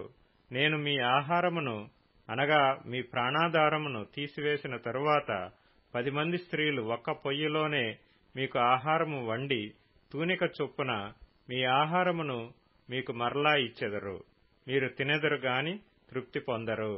నేను ఇలాగ చేసిన తరువాత మీరు నా మాట వినక నాకు విరోధముగా నడిచిన ఎడల నేను కోపపడి మీకు విరోధముగా నడిచెదను. నేనే మీ పాపములను బట్టి 7 మిమ్మును దండించెదను. మీరు మీ కుమారుల మాంసమును తినెదరు. మీ కుమార్తెల మాంసమును తినెదరు. నేను మీ ఉన్నత స్థలములను పాడు చేసెదను. మీ విగ్రహములను పడగొట్టెదను. మీ బొమ్మల పీనుగుల మీద మీ పీనుగులను పడవేయించెదను. నా మనస్సు మీ యందు అసహ్యపడును. నేను మీ పట్టణములను పాడు చేసెదను. మీ పరిశుద్ధ స్థలములను పాడు చేసెదను. మీ సువాసన గల వాటి సువాసనను ఆగ్రానింపను. నేనే మీ దేశమును పాడు చేసిన తరువాత దానిలో కాపురముండు మీ శత్రువులు దాని చూచి ఆశ్చర్యపడెదరు. జనములలోనికి మిమ్మును చెదరగొట్టి మీ వెంట కత్తి దూసెదను. మీ దేశము పాడైపోవును. మీ పట్టణములు పాడుపడును. మీరు మీ శత్రువుల దేశములో ఉండగా మీ దేశము పాడైయున్న దినములన్నీయు అది తన విశ్రాంతి కాలములను అనుభవించును. అది పాడైయుండు దినములన్నీయు అది విశ్రమించును. మీరు దానిలో నివసించినప్పుడు అది విశ్రాంతి కాలములో పొందకపోయిన విశ్రాంతిని అది పాడైయుండు దినములలో అనుభవించును. మీలో మిగిలిన వారు తమ శత్రువుల దేశములలో ఉండగా వారి హృదయములలో అధైర్యము పుట్టించెదను. కొట్టుకొని పోవచున్న ఆకు చప్పుడు వారిని తరుమును. ఖడ్గము ఎదుట నుండి పారిపోవునట్లు వారు ఆ చప్పుడు విని పారిపోయెదరు. తరుమువాడు లేకయే పడెదరు. తరుమువాడు లేకయే వారు ఖడ్గమును చూచినట్టుగా ఒకరి మీదనొకడు పడెదరు. మీ శత్రువుల ఎదుట మీరు నిలవలేకపోయెదరు. మీరు జనముగా నుండక నశించెదరు. మీ శత్రువుల దేశము మిమ్మును తినివేయను. మీలో మిగిలిన వారు మీ శత్రువుల దేశములలో తమ దోషములను బట్టి క్షీణించిపోయెదరు. మరియు వారు తమ మీదికి వచ్చిన తమ తండ్రుల దోషములను బట్టి క్షీణించిపోయెదరు.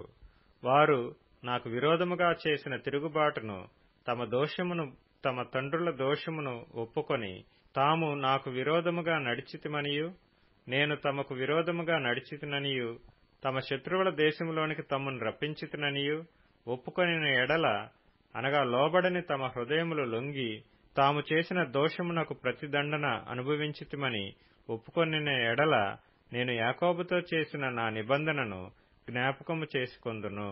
నేను ఇస్సాకుతో చేసిన నా నిబంధనను, నేను అబ్రహాముతో చేసిన నా నిబంధనను జ్ఞాపకము చేసుకొందును. ఆ దేశమును కూడా జ్ఞాపకం చేసుకొందును. వారి చేత విడువబడి వారు లేనప్పుడు పాడైపోయిన వారి దేశమును, తన విశ్రాంతి దినములను అనుభవించును. వారు నా తీర్పులను తిరస్కరించి నా కట్టడలను అసహ్యించుకొనిరి. ఆ హేతువు చేతనే వారు తమ దోషశిక్ష న్యాయమని ఒప్పుకొందురు. అయితే వారు తమ శత్రువుల దేశములో ఉన్నప్పుడు వారిని నిరాకరింపను. నా నిబంధనను భంగపరచి వారిని కేవలము నశింపచేయునట్లు వారి యందు అసహ్యపడను. ఏలయనగా నేను వారి దేవుడనైన యెహోవాను. నేను వారికి దేవుడనై ఉండునట్లు వారి పూర్వీకులను జనముల ఎదుట ఐగుప్తులో నుండి రప్పించి వారితో చేసిన నిబంధనను ఆ పూర్వీకులను బట్టి జ్ఞాపకము చేసుకొందును. నేను యెహోవాను అని చెప్పుము అనెను. యెహోవా మోషే ద్వారా సీనాయి కొండ మీద తనకును ఇశ్రాయేలీయులకును మధ్య నియమించిన కట్టడలను, తీర్పులను, ఆజ్ఞలను ఇవే. లేవీకాండము 27వ అధ్యాయము. మరియు యెహోవా మోషేకు ఇలాగ సెలవిచ్చెను. నీవు ఇశ్రాయేలీయులతో ఇట్లనుము, ఒకడు విశేషమైన మ్రొక్కుబడి చేసిన ఎడల నీవు నిర్ణయించిన వెల చొప్పున వారు యెహోవాకు దాని చెల్లింపవలెను. నీవు నిర్ణయింపవలసిన వెల ఏదనగా 20 ఏండ్లు మొదలుకొని 60 ఏండ్ల వయస్సు వరకు మగవానికి పరిశుద్ధ స్థలము యొక్క తులము వంటి 50 తులముల వెండి నిర్ణయింపవలెను. ఆడుదానికి 30 తులములు నిర్ణయింపవలెను. 5 ఏండ్లు మొదలుకొని 20 ఏండ్ల లోపలి వయస్సు గల మగవానికి 20 తులముల వెలను, ఆడుదానికి 10 తులముల వెలను నిర్ణయింపవలెను. 1 నెల మొదలుకొని 5 ఏండ్ల లోపలి వయస్సు గల మగవానికి 5 తులముల వెండి వెలను, ఆడుదానికి 3 తులముల వెండి వెలను నిర్ణయింపవలెను. 60 ఏండ్ల ప్రాయము దాటిన మగవానికి 15 తులముల వెలను, ఆడుదానికి 10 తులముల వెలను నిర్ణయింపవలెను. ఒకడు నీవు నిర్ణయించిన వెలను చెల్లింపలేనంత బీదవాడైన ఎడల అతడు యాజకుని ఎదుట నిలవవలెను. అప్పుడు యాజకుడు అతని వెలను నిర్ణయించును. రొక్కుకొనిన వాని కలిమి చొప్పున వానికి వెలను నిర్ణయింపవలెను. యెహోవాకు అర్పణముగా అర్పించు పశువులలో ప్రతి దానిని యెహోవాకు ప్రతిష్ఠితముగా ఎంచవలెను. అటి దానిని మార్చకూడదు. చెడ్డదానికి ప్రతిగా మంచిదానినైనను, మంచిదానికి ప్రతిగా చెడ్డదానినైనను, ఒకదానికి ప్రతిగా వేరొక దానిని ఇయ్యకూడదు. పశువుకు పశువును మార్చిన ఎడల అదియు దానికి మారుగా ఇచ్చినదియు ప్రతిష్ఠితమగును. జనులు యెహోవాకు అర్పింపకూడని అపవిత్ర జంతువులలో ఒక దానిని తెచ్చిన ఎడల ఆ జంతువును యాజకుని ఎదుట నిలవబెట్టవలెను. అది మంచిదైతేనేమి చెడ్డదైతేనేమి యాజకుడు దాని వెలను నిర్ణయింపవలెను. యాజకుడు వగు నీవు నిర్ణయించిన వెల స్థిరమగును. అయితే ఒకడు అట్టి దానిని విడిపించగోరిన ఎడల నీవు నిర్ణయించిన వెలలో 5వ వంతు వానితో కలపవలెను. ఒకడు తన ఇల్లు యెహోవాకు ప్రతిష్ఠితమగుటకై దానిని ప్రతిష్ఠించిన ఎడల అది మంచిదైనను చెడ్డదైనను యాజకుడు దాని వెలను నిర్ణయింపవలెను. యాజకుడు నిర్ణయించిన వెల స్థిరమగును. తన ఇల్లు ప్రతిష్ఠించిన వాడు దాని విడిపించగోరిన ఎడల అతడు నీవు నిర్ణయించిన వెలలో 5వ వంతు దానితో కలపవలెను. అప్పుడు ఆ ఇల్లు అతనిదగును. ఒకడు తన పిత్రార్జితమైన పొలములో కొంత యెహోవాకు ప్రతిష్ఠించిన ఎడల దాని చల్లబడు విత్తనముల కొల చొప్పున దాని వెలను నిర్ణయింపవలెను. పందుము యవల విత్తనములు 50 తులముల వెండి వెలగలది. అతడు సునాద సంవత్సరం మొదలుకొని తన పొలమును ప్రతిష్ఠించిన ఎడల నీవు నిర్ణయించు వెల స్థిరము. సునాద సంవత్సరమైన తరువాత ఒకడు తన పొలమును ప్రతిష్ఠించిన ఎడల యాజకుడు మిగిలిన సంవత్సరముల లెక్క చొప్పున అనగా మరుసటి సునాద సంవత్సరం వరకు వానికి వెలను నిర్ణయింపవలెను. నీవు నిర్ణయించిన వెలలో దాని వారడి తగ్గింపవలెను. పొలమును ప్రతిష్ఠించిన వాడు దాని విడిపింపగోరిన ఎడల నీవు నిర్ణయించిన వెలలో 5వ వంతును అతడు దానితో కలపవలెను. అప్పుడు అది అతనిదగును. అతడు ఆ పొలమును విడిపింపని ఎడలను వేరొకనికి దాని అమ్మిన ఎడలను మరి అన్నటికిని దాని విడిపింప వీలు కాదు. ఆ పొలము సునాద సంవత్సరమున విడుదల కాగా అది ప్రతిష్ఠించిన పొలము వలె యెహోవాకు ప్రతిష్ఠితమగును. ఆ స్వాస్థ్యము యాజకునిదగును. ఒకడు తాను కొనిన పొలమును అనగా తన స్వాస్థ్యములో చేరని దానిని యెహోవాకు ప్రతిష్ఠించిన ఎడల యాజకుడు సునాద సంవత్సరం వరకు నిర్ణయించిన వెల చొప్పున అతనికి నియమింపవలెను.